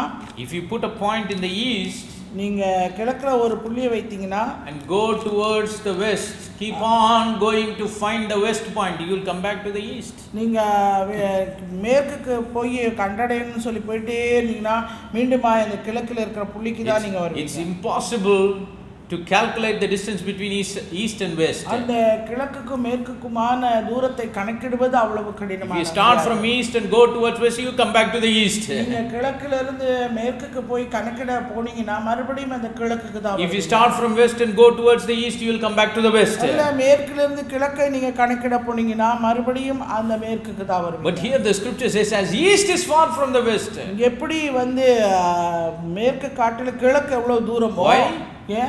Why he removed our transgressions like that? நம்முடைய பாவங்களை நம்முடைய மீறுதலை அவ்வளோ தூரமா விளக்கினாரு. In a way that we cannot measure it. நம்ம அளவில அறிவில அளவிட முடியாத அளவு. That much he loved us. அந்த அளவுக்கு அவர் நம்மிலே அன்பு கூர்ந்திருக்கிறார். Now he is saying I have loved my people so much. இப்ப என் ஜனத்தை நான் அதிகமா நேசிக்கிறேன். Whether they are loving me with all their heart and all their soul. அவர்கள் முழு இருதயத்தோடு முழு ஆத்துமாவோடும் என்னை அன்பு கூறுகிறார்களா என்று அவர் சோதிக்கிறார். We just ask a question, everybody will say, brother, how can you say we love God? எப்படி நாம வந்து ஆண்டவரை அன்பு கூறல நம்ம சொல்ல முடியும் சகோதரனே என்ன எல்லாரும் கேட்பாங்க. Everyone that have tasted God's love, they will never say I hate God. தேவனை அன்பை ருசி பார்த்த எவருமே நான் தேவனை வெறுக்கிறேன் என்று சொல்ல மாட்டார்கள். Everyone loves God. எல்லாரும் தேவனை அன்பு கூறுகிறார்கள். So sometimes when we think about his love and sing and worship and praise without ourselves realizing, tears drop down from our eyes. தேவனுடைய அன்பை நாம் பாடும்போது அதை குறித்து பேசும்போது அதை நினைக்கும்போது நம்முடைய கண்கள் நம்முடைய அறியாமலே நம்ம அந்த அன்பின் உணர்வினாலே கண்ணிலிருந்து தண்ணீர் தாரை. Every sane person they love God. அந்த அளவுக்கு ஒவ்வொருவரும் தேவனை அன்பு கூறுகிறார்கள். Especially believers because they have tasted the love of God. விசுவாசிகள் குறிப்பாக அவர்கள் தேவனுடைய அன்பு ருசி பார்த்ததனாலே. But do we love him with all our heart, all our soul? That is the question. இருதயத்தோடு முழு ஆத்துமாவோடு அவர் அன்பு கூறுறீங்களா? If that is not there, அப்படி இல்லனா, if that kind of reciprocation to love God back is not there, தேவனை முழு இருதயத்தோடு முழு ஆத்துமாவோடும் நாம் அன்பு கூறாமல் இருந்தோமானா, if there is a lack of love there, அந்த அன்பிலே ஒரு குறைவு இருந்தால், then there will be some compromises in knowing and doing and standing perfect and complete in all the will of God. தேவனுடைய சித்தத்தை அறிகிறதுல அதுல பூரணம் உள்ளவளா இல்ல அதை செய்து நிறைவேற்றி முடிக்கிறதுல தேர்றதுல எல்லாத்துலயும் பிரச்சனை தான். Let us go to Joshua chapter 22 and verse number 5. யோசுவா புத்தகம் 22வது அதிகாரம் 5ஆம் வசனம். It says, "But take diligent heed to do the commandment and the law which Moses the servant of the Lord charged you, to love the Lord your God, and to walk in all his ways, and to keep his commandments, and to cleave unto him, and to serve him with all your heart and with all your soul." ஆனாலும் நீங்கள் உங்கள் தேவனாகிய கர்த்தரில் அன்பு கூர்ந்து அவருடைய வழிகளில் எல்லாம் நடந்து அவர் கற்பனைகளை கைக்கொண்டு அவரை பற்றி கொண்டிருந்து அவரை உங்கள் முழு இருதயத்தோடும் உங்கள் முழு ஆத்மாவோடும் சேவிக்கிறதற்காக கர்த்தரின் தாசனாகிய மோசே உங்களுக்கு கற்பித்த கற்பனையின்படியையும் நியாயப்பிரமாணத்தின்படியையும் செய்யும்படி மாத்திரம் வெகு சாவதானமாயிருங்கள் என்றான். See, this is a charge that God gives. It's a command. தேவன் ஒரு கட்டளையாக இதை அங்கே கொடுக்கிறார். Loving God is not an option, it is a command. தேவனை அன்பு கூறுகிற காரியம் தெரிந்து கொள்ளுதல்ல, அது கட்டளையாக. It is not a suggestion. அது ஒரு ஆலோசனையாக. It is not a request that God has from us. தேவன் அவரிடத்தில் கேட்கிற ஒரு தயவான காரியம் அல்ல. But the scripture here says, "I charge you." நான் உங்களை எச்சரிக்கிறேன். That you love. தேவனுடைய Charge you means I command you. நான் உங்களுக்கு கட்டளை கொடுக்கிறேன். That you love the Lord your God. உங்கள் தேவனாகிய கர்த்தரிடத்தில் நீங்கள் அன்பு கூறுங்க. When Jesus said, "Love one another," ஆண்டவராகிய இயேசு ஒருவரில் ஒருவர் அன்பு கூறுங்கள் என்று சொன்னார். Love God with all your heart, soul and mind. நீங்க தேவனாகிய கர்த்தரிடத்தில் முழு இருதயத்தோடு முழு ஆத்மாவோடு அன்பு கூறுங்க. The very way he said was, he has given it as a command. அது ஒரு கட்டளையாக அங்கே அவர் சொன்னார். Praise the name of the living God. நாமத்துக்கே And to walk all his ways. Walk in all his ways. அவருடைய வழிகளில் எல்லாம் நடந்து. And to keep his commandments. அவருடைய கட்டளைகளை எல்லாம் கைக்கொண்டு. To cleave unto him. அவரை பற்றிக்கொள் முழு இதயத்தோடு பற்றிக்கொள்வீர்களானால். Do you know what is the meaning of cleaving? அந்த பற்றிக்கொண்டு இருக்கிறது என்பது அர்த்தம். It's just sticking on. அவரோடு கூட ஒட்டிக்கொள்றது. Sticking on to him. அவர் மேல் ஒட்டிக்கொள்வது. Even if he brushes, we won't leave him. அப்படியே அவர் உதறி தள்ளினா கூட நாம போக கூடாது. See, that kind of a love he is talking about. அப்படிப்பட்டதான ஒரு அன்பை You love him so much that you cling onto him, you cleave unto him. அவரை பற்றிக்கொண்டு நாம் காணப்பட வேண்டும். And to serve him with all your heart and all your soul. உங்கள் முழு இருதயத்தோடு முழு ஆத்மாவோடும் நீங்கள் அவரை சேவிக்க வேண்டும். Praise the name of the living God. நாமத்துக்கே மகிமை. Serving him. அவரை சேவிக்க வேண்டும். We all say we serve him. நாம் எல்லாம் சொல்றோம் நாம் அவரை ஆராதிக்கிறோம். I'm going to service. நாம் ஆராதனைக்கு Sunday morning service. ஞாயிறு ஆராதனை. Revival service. எழுப்புதல் ஆராதனை. Convention service. கன்வென்ஷன் ஆராதனைக்கு நான் போகிறேன். But is that the real service that God is expecting? ஆண்டவர் எதிர்பார்க்கிற உண்மையான ஆராதனை அதுவா? Just 2-3 hours a week. 2-3 வாரங்களுக்கு முன்பாக.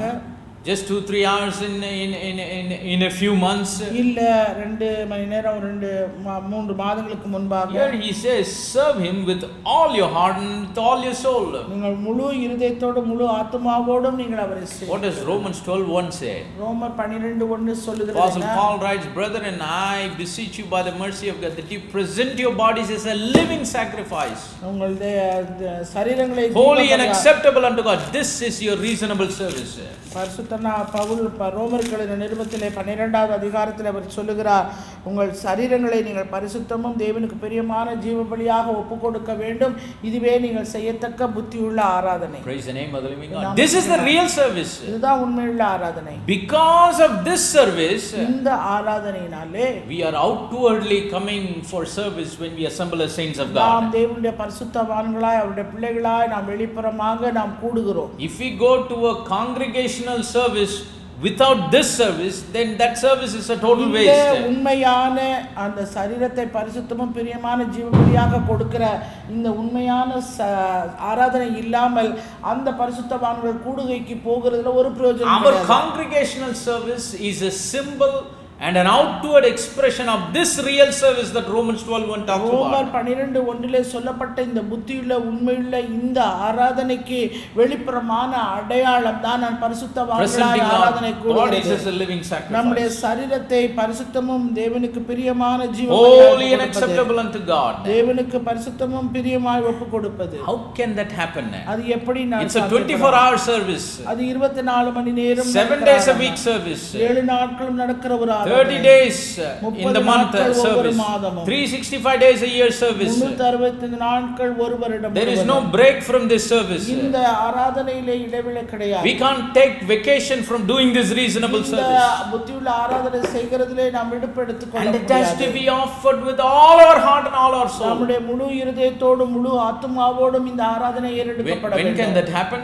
இது எப்பொழுது நடைபெறும்? Only when we love God with all our heart. தேவனை முழு இருதயத்தோடும் முழு ஆத்துமாவோடும் அன்பு கூறும்போது மாத்திரமே. Praise the name of the living God. That is how we live this life. அப்படியாக தான் அந்த வாழ்க்கை வாழ வேண்டியவர்களாக இருக்கிறோம். We have our relationship with God based on this love. தேவனிடத்திலே நாம் ஐக்கியப்படுவது இந்த அன்பின் அடிப்படையில் தான் நாம் ஐக்கியப்படும். A lot of people say, how it is possible to love God with all our heart?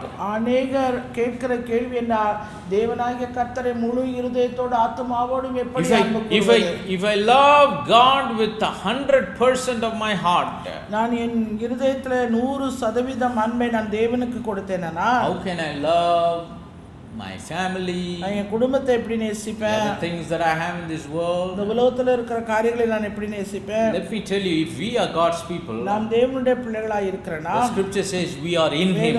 நாம் அவருக்குள் இருக்கிறோம். We are in Christ. நாம் கிறிஸ்துவுக்குள் இருக்கிறோம். Scripture says if any man be in Christ, he is in கிறிஸ்துவுக்குள் இருந்தால் அவன் புது சிருஷ்டியாய் இருக்கிறான் என்று வேதம் சொல்லுகிறது. So if we are in Christ, நாம் கிறிஸ்துவுக்குள் இருந்தால் all the things with which he blessed us, அவர் ஆசீர்வதிக்கிற எல்லா காரியத்தினாலும், all the people with which he blessed us, அவர் ஜனங்கள் எல்லா ஆசீர்வதிக்கிற எல்லா மனுஷர்களாலும், the scripture says all good and perfect gifts it came from him. நன்மையான எந்த ஈவும் பூரணமான எந்த வரமும் அந்த தேவனிடத்திலிருந்து வருகிறது. Praise the name of the living God. Any relationship you think of, நீ எந்த ஒரு உறவு முறையை எடுத்துக்கொள்ளுங்க, who gave? யார் கொடுத்தது? God gave. தேவன் கொடுத்தார். Any blessing you think of, எந்த ஒரு ஆசீர்வாதத்தை எண்ணிக்கொள்ளுங்க, who gave? யார் கொடுத்தது? God gave. தேவன் கொடுத்தார். Everything and everyone, ஒவ்வொருவரும் ஒவ்வொரு காரியமும், as believers we receive from him. விசுவாசிகளாகிய நாம் அவரிடத்திலிருந்து நாம் பெற்றுக்கொண்டவர்களாய் இருக்கிறோம். Praise the name of the living God. No matter whatever we have received from him, நாம் அவரிடத்திலிருந்து எதெல்லாம் பெற்றுக்கொண்டாலும் சரி, a gift can never be greater than the one who gave that. அவர் கொடுத்த அந்த ஈவை காட்டிலும் அவர் குறைந்தவர், அவர் பெரியவர். Praise the name of the living God. Every gift has its place. எனவே கொடுக்கப்படுகிற ஒவ்வொரு ஈவுக்கும் ஒவ்வொரு இடம் உண்டு. There is no need for us to hate it because he only gave it. அதெல்லாம் நம்ம வெறுக்கணும்ங்கற அவசியம் இல்லை, ஏனென்றால் அப்படிப்பட்ட ஈவுகளை கொடுத்தவர் அவர்தான். But all of them has its own place. ஆனா அதற்கென்று ஒவ்வொரு இடம் உண்டு. But the one who gave, ஆனா அதை கொடுத்த ஒருவர், he is ultimate. We must love him with all our heart, soul, இந்த ஈவுகள் எல்லாவற்றைக் காட்டிலும் அவரே நமக்கு முதன்மையானவர், முழுமையானவர். This is where the early church it fumbled. ஆதி அப்போஸ்தலர்கள் காலத்திலே பரிசுத்தவான்கள் சபையிலே இதுதான் காணப்பட்டது. To the first church in the book of Revelation, வெளிப்படுத்தின விசேஷத்திலே முதல் சபையிலே, the church at Ephesus, the Lord says, ஆண்டவர் எபேசு சபையை பார்த்து சொல்லுகிறார், says you have many good things. உன்னிடத்தில் அநேக நல்ல காரியங்கள் உண்டு. In Revelation 2:4 he says, nevertheless I have somewhat against thee because thou hast left thy first love.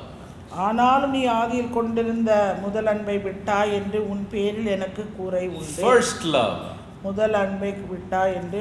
what is the Lord saying? ஆண்டவர் சொல்ல விரும்புறது என்ன? Priority of your love should be for me. உன்னுடைய நீ அன்பு செலுத்துகிற அந்த முன்னுரிமை முதலிடம் எனக்காக இருக்கப்படும். First love for me. முதல் அன்பு எனக்காக இருக்கணும். Then you can have love for the other things and the people that I have given you.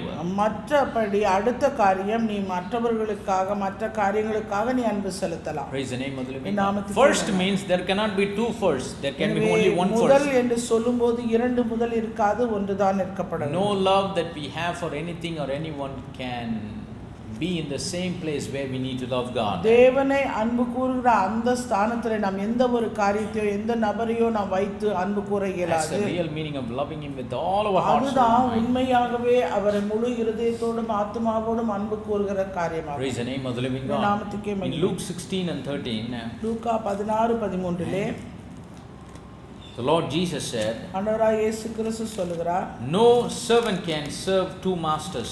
எந்த ஒரு ஊழியக்காரனும் ரெண்டு எஜமான்களுக்கு ஊழியம் செய்ய For ஒருவனால either he கூடாது. will hate the one and love the other, ஒருவனை பகைத்து மற்றவனை சிநேகிப்பான். or he will hold to the one and despise the other. He cannot serve God and mammon. அல்லது ஒருவனை பற்றிக்கொண்டு மற்றவனை அசட்டை பண்ணுவான். It says no one can have two people, God and something else, in the same place. எந்த ஒரு மனுஷனுமே தேவனும் அதற்கு சமமாக இன்னொரு ஒருவரையும் வைத்து பார்க்க முடியாது. You cannot live, the Lord says. ஆண்டவர் சொல்றார், உன்னால வாழ முடியாது. A lot of times we try to love God, but at the same time we are trying to love some of the things that he has given. அநேக நேரத்திலே நாம் தேவனிடத்தில் அன்பு கூற நாம் முயற்சிக்கிறோம்.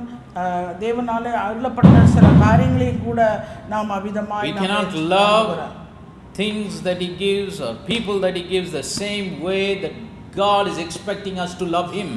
ஆண்டவர் கொடுத்த ஜனங்கள் உண்டு, அவர் கொடுத்த ஆசீர்வாதங்கள் உண்டு, வரங்கள் உண்டு. அவர் கொடுத்தவரை சிநேகிப்பது போல அன்பு கூறுவது போல மற்றவர்களை நாம் அன்பு கூறக்கூடாது. No, the place we have for him is அவருக்கென்று கொடுக்கப்பட்ட அந்த இடம் முழுமையும் அவருக்குத்தான். Praise the name of the living God. We cannot share that with anyone. அந்த இடத்தை மற்றவர்களோடு நாம் எந்த ஒரு காரியத்தோடும் பகிர்ந்து கொள்ள கூடாது. When we share that love, அந்த அன்பை, அந்த கொடுக்கப்பட்ட இடத்தை நாம் மற்றவர்களோடு God and something, தேவனுக்கும் மற்ற ஏதோ ஒரு காரியத்துக்கும், there comes the problem. அங்கதான் பிரச்சனையே வருது. Yes, lack of love. அது அன்பிலே ஒரு குறைபாடு வருகிறது. We have lack of love. நாம் அன்பிலே குறைபடும்போது we will lack in serving him. நாம் அவரை சேவிக்கிறதிலே நாம் குறைபடுகிறோம். We will lack in doing the will of God. தேவனுடைய சித்தத்தை செய்கிறதிலே குறைபடுகிறோம். We lack in living our life in accordance to God's will. தேவனுடைய சித்தத்தின்படியாய் வாழ்கிற வாழ்க்கையிலும் நாம் குறைபடுவோம். Praise the name of the living God. நாமத்துக்கே மகிமை. The scripture says he cannot serve God and mammon. தேவனுக்கு உலக பொருளுக்கு ஊழியம் செய்ய ஒருவனால கூடாது. What does that mean? அப்படினா என்ன அர்த்தம்? Does that mean that everyone must relinquish their job? எல்லாரும் தங்க வேலை எல்லாத்தையும் விட்டுறணும் அர்த்தமா? What will they do for their living? அவங்க வாழ்றதுக்காக ஜீவிக்கிறதுக்கு என்ன செய்வாங்க? That's not what the Lord is trying to advocate here. ஆண்டவர் இங்கே அப்படியாக சொல்வதற்கு முயற்சிக்கல. Let the job you have not steal the love that we have to have for God. நீ கொண்டிருக்கிற வேலை, நீ கொண்டிருக்கிற உத்தியோகம், அது தேவனுடைய அன்பிலிருந்து அதை திருடவோ அந்த இடத்தை அது பிடிக்க கூடாது. Let not the love we have steal away the time, steal away our efforts. ஆண்டவருக்காக கொண்டிருக்கிற அந்த அன்பிலிருந்து அது நேரத்தையோ காலத்தையோ அது திருடக்கூடாது. The time we need to give for God, let us not give it to something else. நேரத்தை அவருக்கென்று தான் நாம் கொடுக்கப்பட வேண்டும். The attention that we need to give for God, let it not go towards something else. தேவனுக்காக கொடுக்கப்படுகிற கவனத்தை வேறொன்றுக்கும் கொடுக்க கூடாது, அவருக்கு மாத்திரமே கொடுக்க வேண்டும். The serving that we need to offer unto the Lord, let it not be given to something else. ஆண்டவருக்கென்று நாம் செய்கிற இந்த சேவையை நாம் வேறு எதற்கோடும் பகிர்ந்து கொள்ளக்கூடாது.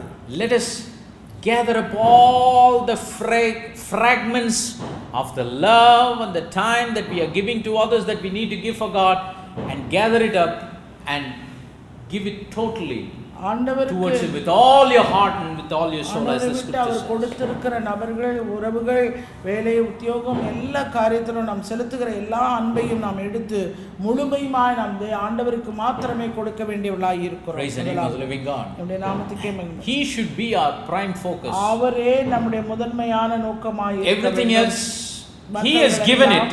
அவர் அது நமக்கு கொடுத்திருக்கிறார். But the giver is much superior. ஆனா அந்த கொடுத்ததை காட்டிலும் கொடுத்தவர் பெரியவர். All our heart and all our soul. நம்முடைய முழு இதயத்தோடு முழு ஆத்துமாவோடு. Praise the name of the living God. நாமத்துக்கே மகிமை. Then only அப்பொழுது மாத்திரமே we will have the urge to please him. அவரை பிரியப்படுத்தக்கூடியவர்களாக நாம் இருப்போம். We will have the urge to know his will. அவருடைய சித்தத்தை அறியக்கூடியவர்களாவோம். We will have the urge to live our life in accordance to his நாம் will. அந்த சித்தத்தின்படியாக நம்முடைய வாழ்க்கை வாழ்வதற்கும் அது ஏதுவாக இருக்கும். We will have the hunger and the thirst to know what is the will of God. தேவனுடைய சித்தம் என்னது என்பதை அறியக்கூடிய பசியும் தாகம் உடையவர்களாக இருப்போம். we will come to a point where we realize எங்கே நாம் அதை இழந்து போனோம் என்கிற அந்த உணர்வுக்குள்ளே ஒரு நாம் இப்படிப்பட்ட ஒரு உணர்வுக்கு வருவோம். எப்படிப்பட்ட உணர்வுனா, he is my creator, அவர் நம்முடைய சிருஷ்டிகர், he is my savior, அவர் என்னுடைய இரட்சகர், he formed me, அவர் என்னை உருவாக்கினார், he called me by my name, அவர் என்னுடைய பெயர் சொல்லி chosen me before the foundations of the உலக world, தோற்றத்துக்கு முன்பாக அவர் என்னை saw me when he was suffering on the cross, அவர் என்னை கல்வாரி சிலுவையிலே his hands fashioned me when I was in the womb of my mother. கைகள் என்னை உருவாக்கிட்டேன் தாயின் கருவிலே. The scripture says he is mindful of me. அவர் என்னை நினைத்திருக்கிறார். I would want to know why he did all those things. இதெல்லாம் அவர் ஏன் எனக்கு செய்தார், இதை நான் அறிய வேண்டும். What thoughts is he having about me? என்னை குறித்து அவர் கொண்டிருக்கிற நினைவுதான் என்ன? What is the purpose he has for my life? என்னுடைய வாழ்க்கைக்கான அவருடைய நோக்கம் தீர்மானம் என்ன? That hunger will be created through this kind of love with all our heart and all our soul. நம்முடைய முழு இருதயத்தோடு முழு ஆத்மாவோடும் அவர் கொண்டிருக்கிற அந்த அன்பின் மூலமா இவைகளை நாம் தேட வேண்டியவர்களாய். It's like David said in Psalm 42. சங்கீதம் 42லே தாவீது சொன்னது போல, the heart panteth after the water brook, so panteth my soul after you. நீரோடைகளை வாஞ்சித்து கதறுகிறது போல என் ஆத்துமா உம்மையே நோக்கி வாஞ்சித்து கதறுகிறது. Let us correct the love problem. எனவே அன்பின் பிரச்சனையை நாம் திருத்திக் கொள்வோம். Let the love that we have for God be not a lip service. தேவன் மீது கொண்டிருக்கிற அந்த அன்பு நம்முடைய உதட்டு அளவில் இருக்க கூடாது. Let's just not mention this scripture all your heart, all your soul, and just move on, but just really stop and think, am I loving God with all my heart and all my soul? இந்த வார்த்தைகளை முழு இருதயத்தோடு முழு ஆத்மாவோடு முழு பலத்தோடு என்று சொல்லுகிற அந்த வார்த்தையோடு வாயின் வார்த்தைகளோடு இருக்கக்கூடாது. உண்மையாகவே முழு பலத்தோடு முழு இருதயத்தோடு ஆத்மாவோடு அவருடைய அன்பு. So after correcting the love problem, நாம் அந்த அன்பின் பிரச்சனையை நாம் சரி செய்து கொண்ட பின்பு we must correct another problem. இன்னொரு பிரச்சனையும் நாம் சரி செய்ய வேண்டியவளாய் இருக்கிறோம். Secondly, our prayer problem. நம்முடைய ஜெப பிரச்சனை. Some people don't pray at all. சிலர் அதுக்கு ஜெபம் பண்றது இல்ல. According to the Bible, prayerlessness is sin. இங்கே வேத வசனத்தின்படி ஜெபம் செய்யாதிருந்தால் அது பாவம். No matter however you pray, whenever you pray, it's very important that we need to pray. நீங்க எப்படி ஜெபம் பண்ணாலும் சரி நாங்க ஜெபிக்க வேண்டியது அவசியம். It's best to take a time out of our schedule in our 24 hours and pray. Totally dedicate that time for prayer to talk to the Lord. நம்முடைய 24 மணி நேர வேலைகளுக்கு மத்தியிலே நாம் தேவனுக்கென்று நேரம் ஒதுக்கி அவரிடத்திலே நாம் ஜெபிக்க வேண்டியது அவசியம். This scripture says prayerlessness is sin. இங்கே வேதம் சொல்லுகிறது ஜெபம் இல்லாமை பாவம் என்று. Samuel the prophet once he said, Samuel தீர்க்கதரிசி சொல்லுகிறார், I will sin against God if I cease to pray for you. நான் உங்களுக்காக விண்ணப்பம் பண்ணாதிருந்தேனாகில் நான் பாவம் செய்கிறவனாய் இருப்பேன். That's something very dangerous. We need to correct it here. அது மிகவும் ஒரு ஆபத்தானது. அதை நாம் திருத்திக் கொள்ள வேண்டியது அவசியம். Everyday prayer is very important. எனவே அனுதின ஜெபம் மிகவும் அவசியம். Even Christ Jesus, when he lived his life as the Son of God, as an example for you and me, he prayed to the Father. அவர் தேவனுடைய குமாரனாய் இந்த பூமியிலே வந்தபோது அவர் தன்னுடைய வாழ்க்கை வாழ்ந்தபோது அவர் பிதாவை நோக்கி அவர் ஜெபிக்கிறவராய் இருந்தார். Woke up early in the morning before the dawn of the day. எழுந்து இருட்டோடு எழுந்து and he went to an isolated place. ஒரு வனாந்தரமான ஒரு தனிப்பட்ட இடத்துக்கு and he fellowshiped with his heavenly Father. அவர் தம்முடைய பரமபிதாவோடு ஐக்கியப்பட்டார். Praise the name of the living God. If we love God with all our heart and all our soul, நாம் நம்முடைய தேவனை முழு இருதயத்தோடு முழு ஆத்மாவோடும் அன்பு கூர்வோமானால் we cannot be without having a disciplined prayer life. ஒரு ஒழுக்கமுள்ள ஒரு ஆண்டவரோடு கூட செய்யக்கூடிய அந்த ஜெப வாழ்க்கை இல்லாமல் நாம் இருக்க மாட்டோம். Praise the name of the living God.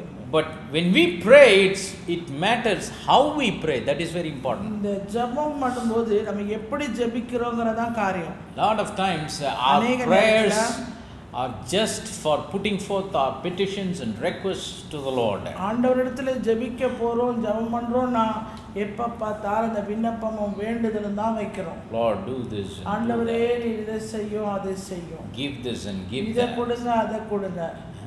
what will happen? Solve this என்ன நடக்கும் problem. ஆண்டவரே, இந்த பிரச்சனையை நீங்க Deliver தீர்த்து me, கொடுங்க, heal me, இதை do this, விடுதலை do செய்யுங்க, that. இதை என்ன சுகமாக்குங்க, இதை செய்யுங்க. There's nothing wrong in doing that. இதுல விதமாய் செய்கிறதுல எந்த ஒரு தவறும் இல்ல. When Jesus taught his prayer, இயேசு தம்முடைய ஜெபத்தை அவர் சொல்லிக் கொடுத்தார். remember I talked about the pattern of prayer that builds up a believer in this series. இதே தொடர் போதனையிலே நான் சொல்லி இருக்கிறேன், நம்ம தியானித்திருக்கிறோம். அவர் செய்த அந்த மாதிரி ஜெபம் ஒரு விசுவாசியை கட்டி எழுப்பக்கூடியதாய் இருக்கிறது. If we pray sincerely, loving God with all our heart and all our soul, உண்மையாய் உத்தமமாய் ஆண்டவரை முழு இருதயத்தோடு அன்பு கூர்ந்து முழு ஆத்மாவோடு அன்பு கூர்ந்து ஜெபத்தை நாம் செய்வோமானால், we pray as Jesus taught us to pray. இயேசு ஜெபம் கற்றுக் கொடுத்தது போல நாம் ஜெபிப்போம். Matthew 6, 9 and 10, the scripture says, மத்தேயு 6, 9, 10 விதமாய் சொல்கிறது, Our Father which art in heaven, பரமண்டலங்களில் இருக்கிற எங்கள் பிதாவே, hallowed be thy name. உம்முடைய நாமம் பரிசுத்தப்படுவதாக. Thy kingdom come, thy will be done in earth as it is in heaven. உம்முடைய சித்தம் பரமண்டலங்களிலே செய்யப்படுவது போல பூமியிலும் செய்யப்படுவதாக. This is not a prayer that we recite and memorize and say it over and over again. இந்த ஜெபம் பரமண்டல ஜெபத்தை மனப்பாடம் பண்ணி மறுபடி நம்ம வாயினால் அறிக்கையிட்டு சொல்வது ஒரு காரியம். This is a pattern of prayer that Jesus taught. ஆண்டவர் கற்றுக் கொடுத்த ஒரு மாதிரி ஜெபம் தான் இது. He said, after this manner, therefore pray. நீங்கள் ஜெபிக்க வேண்டியது இவ்விதமாய் என்று அவர். And in that he said, அதுல அவர் சொல்லுகிற ஒரு காரியம், in the beginning of the prayer, அந்த ஜெபத்தின் ஆரம்பத்திலே he said, thy kingdom come, உம்முடைய ராஜ்யம் வருவதாக, thy will be done உம்முடைய சித்தம் செய்யப்படுவதாக, in earth as it is in heaven. பரமண்டலத்திலே செய்யப்படுகிறது போல பூமியிலும் So செய்யப்படுவதாக. what is the Lord saying us through this pattern? இந்த மாதிரி ஜெபத்தின் மூலமா ஆண்டவர் சொல்லுகிற காரியம் என்ன? He is saying, focus your prayer on my will. என்னுடைய சித்தத்தின்படியா உன்னுடைய ஜெபம் இருக்கிறதா கவனம் வையே. Focus your prayer to know what is the will of God in heaven so that it can be on the earth. பரமண்டலத்திலே தேவனுடைய சித்தம் எது என்பதை நீ கவனம் வைத்து உன்னுடைய ஜெபத்தை செய். For our life. நம்முடைய வாழ்க்கைக்காக. A lot of times people see this and say, Lord, அநேக நேரத்தில் இதை பார்த்து, whatever your will is for India, do it on this earth. இந்தியாவுக்கு உம்முடைய சித்தம் எதுவோ அது இந்த பூமியிலே நிறைவேற்று. Whatever your will is there for the United States, do it on this earth. United ஸ்டேட்ஸுக்கு உம்முடைய சித்தம் எதுவோ அதை நீ செய்யுங்க. First, it must be for our personal life. முதலாவது இது நம்முடைய தனிப்பட்ட வாழ்க்கைக்கு ஒத்து வர வேண்டும். See, when we love God with all our heart and soul, நம்முடைய தேவனை முழு இருதயத்தோடு முழு ஆத்மாவோடு நாம் அன்பு கூறும்போது, a change must happen in our prayer. நம்முடைய ஜெபத்திலே ஒரு மாற்றம் உண்டாகும். It must lead us with hunger and thirst to know the will of God. தேவனுடைய சித்தத்தை அறியக்கூடிய பசியும் வாஞ்சையும் உள்ளவர்களாய் நம்மை The மாற்றும். scripture says, ask and it shall be given. கேளுங்கள் அப்பொழுது உங்களுக்கு கொடுக்கப்படும். If you don't ask for God to reveal his will, how will he do it? தேவனுடைய சித்தத்தை ஆண்டவரே வெளிப்படுத்தும் என்று கேட்காமல் அவர் எப்படி வெளிப்படுத்துவார்? Jesus said, ask and it shall be given unto you, seek and you shall find, knock and it shall be opened கேளுங்கள் to அப்பொழுது உங்களுக்கு கொடுக்கப்படும், தட்டுங்கள் அப்பொழுது உங்களுக்கு you. It is திறக்கப்படும். there. அங்க ஏற்கனவே இருக்குது. Only a lot of things are clouding us, not for us to be able to see and understand and know it. தேவனுடைய கிருபையை அறியவோ புரிந்து கொள்ள முடியாதபடி அவர்களை தடை When செய்கிறார். we pray this sincere prayer, he is faithful to reveal his will. இந்த ஜெபத்தை உண்மையாய் உத்தமமாய் அவரை நோக்கி எடுத்தால் அவர் நிச்சயமாக அவருடைய சித்தத்தை நமக்கு அறிவிக்க உண்மை உள்ளவர். Praise the name of the living God. நாமத்துக்கே மகிமை. If we don't have faith, we have to have faith. நமக்கு விசுவாசம் இல்லைன்னா நமக்கு விசுவாசம் How can we have faith? எப்படி நமக்கு விசுவாசம் உண்டாகும்? To confess our sin of unbelief. நம்முடைய அவிசுவாசத்தை எல்லாம் முதல்ல அறிக்கையிடணும். I like a person who prayed a prayer when he came to Jesus. ஒரு நபர் ஆண்டவரிடத்துல இயேசுவிடத்துல வந்த அந்த நபரை எனக்கு ரொம்ப பிடிக்கும். He is a father who came for the healing of his child. தன்னுடைய பிள்ளைக்காக ஜெபம் கேட்டு ஆண்டவரை நோக்கி வந்தவர். The scripture says in Mark 9:24. Mark 9:29லே 24 says, and straightway the father of the child cried out and said with tears, Lord, I believe, help thou mine unbelief. உடனே பிள்ளையின் தகப்பன், விசுவாசிக்கிறேன் ஆண்டவரே, என் அவிசுவாசம் நீங்கும்படி உதவி செய்யும் என்று கண்ணீரோடே சத்தமிட்டு சொன்னார். If we are struggling with our faith, நம்முடைய விசுவாசத்துல நம்ம தடுமாறி கொண்டிருந்தோம்னா remember, unbelief is sin. அவிசுவாசம் பாவம் ஞாபகம் But if we are struggling with unbelief, நாம் அந்த அவிசுவாசத்துல போராடி with this sin of unbelief, இந்த பாவமாகி அவிசுவாசம் நமக்குள்ளே இருக்குமா, there is a prayer for that. அதற்கென்று ஒரு ஜெபம் உண்டு. What is that prayer? அந்த ஜெபம் என்ன? Lord, I believe, help thou mine unbelief. ஆண்டவரே, நான் விசுவாசிக்கிறேன், என் அவிசுவாசம் நீங்கும்படி எனக்கு உதவி செய்யும். That's the prayer of faith we need to offer. அதுதான் அந்த விசுவாசம் உள்ள ஜெபத்தை நாம் எடுக்க வேண்டியவர்களாக To know the இருக்கிறோம். will of God. தேவனுடைய சித்தத்தை அறிவதற்கு, To understand the will of God. தேவனுடைய சித்தத்தை புரிந்து கொள்வதற்கு. Praise the name of the living God. And when God reveals it, தேவன் அதை வெளிப்படுத்தும்போது He has umpteen number of ways to reveal His will and purpose and plan to our தம்முடைய life. சித்தத்தை, தம்முடைய தீர்மானத்தை, திட்டத்தை, நம்முடைய வாழ்க்கைக்கான காரியங்களை அவர் வெளிப்படுத்த அதிக வாய்ப்புள்ளவராய், அதிக He uses many ways, but it all originates from here. அவர் அநேக வழிகளை உபயோகப்படுத்தினாலும் அதற்கு ஆரம்பம் வேத வாக்கியங்களே. Praise the name of the living God. In Ephesians 2:10, as I mentioned this scripture before, நான் இதற்கு முன்பாக குறிப்பிட்டு சொன்னது போல எபேசியர் 2:10, it says, for we are His workmanship, created in Christ Jesus unto good works, which God hath before ordained that we should walk in them. ஏனெனில் நற்கிரியைகளை செய்கிறதற்கு நாம் கிறிஸ்து இயேசுவுக்குள் சிருஷ்டிக்கப்பட்டு தேவனுடைய நற்கிரியைகளை செய்கிறதற்கு we were created to do those good works. அந்த நற்கிரியைகளை செய்கிறதுக்காக நாம் சிருஷ்டிக்கப்பட்டிருக்கிறோம். When it was ordained, எப்பொழுது அது நமக்கு ஏற்படுத்தப்பட்டது, before ordained that we should walk in them. நாம் நடக்கும்படி அவர் முன்னதாக அவைகளை ஆயத்தம் பண்ணினார். முன்னதாக He has already planned it, He has already purposed it, He has already laid out everything in detail.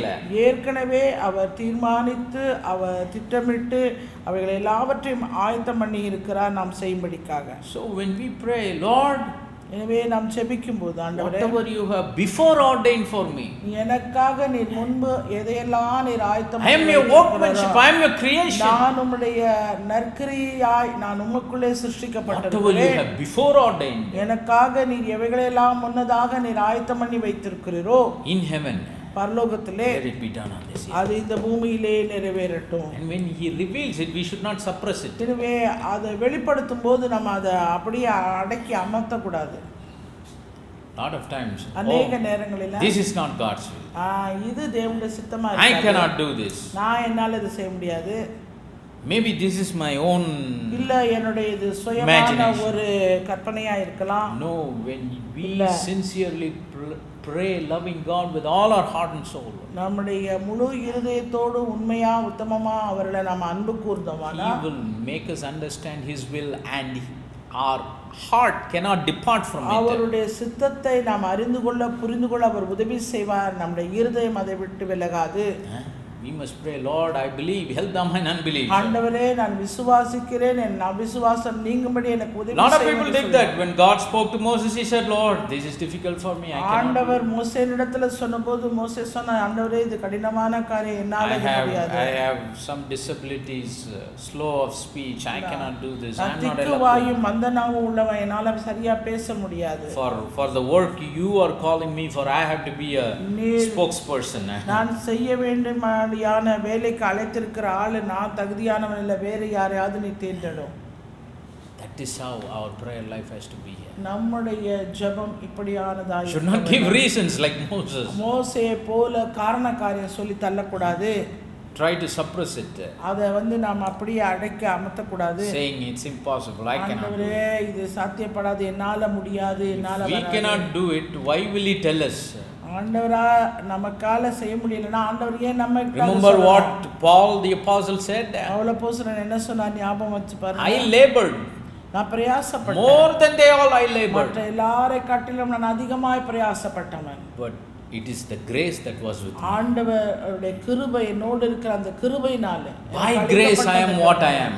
நான் கிருபையினால நான் இருக்கிறவனாக நான் இருக்கிறேன். Praise the name of the living God. Let's correct the love problem. எனவே முதலாவது அன்பு பிரச்சனையை நாம சரி பண்ணணும். Correct the prayer problem. அடுத்து ஜெப பிரச்சனையை சரி பண்ணணும். Thirdly, மூன்றாவதாக there is submission problem. நான் அர்ப்பணிக்கிற பிரச்சனை.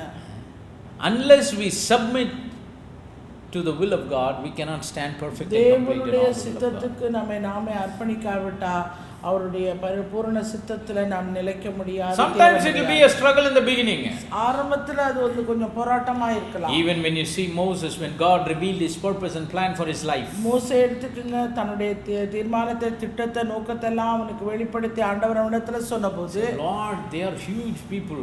ஆண்டவரே அவங்க அதிகமான ஜனங்க ஆண்டவரே. I lived in a palace. I know how difficult it is to lead all those people and do the task you are asking me to do. நான் செய்யும்படியா நீர் எனக்கு நியமித்திருக்கிற அந்த வேலை மிகவும் கடினமான ஒன்று. I lived in the palace. I know the Pharaoh also. நான் பார்வோனை அறிந்திருக்கிறேன், அரண்மனையிலே வாழ்ந்ததனால. He's a very powerful guy. அவன் ஒரு பயங்கரமான பராக்கிரமசாலி.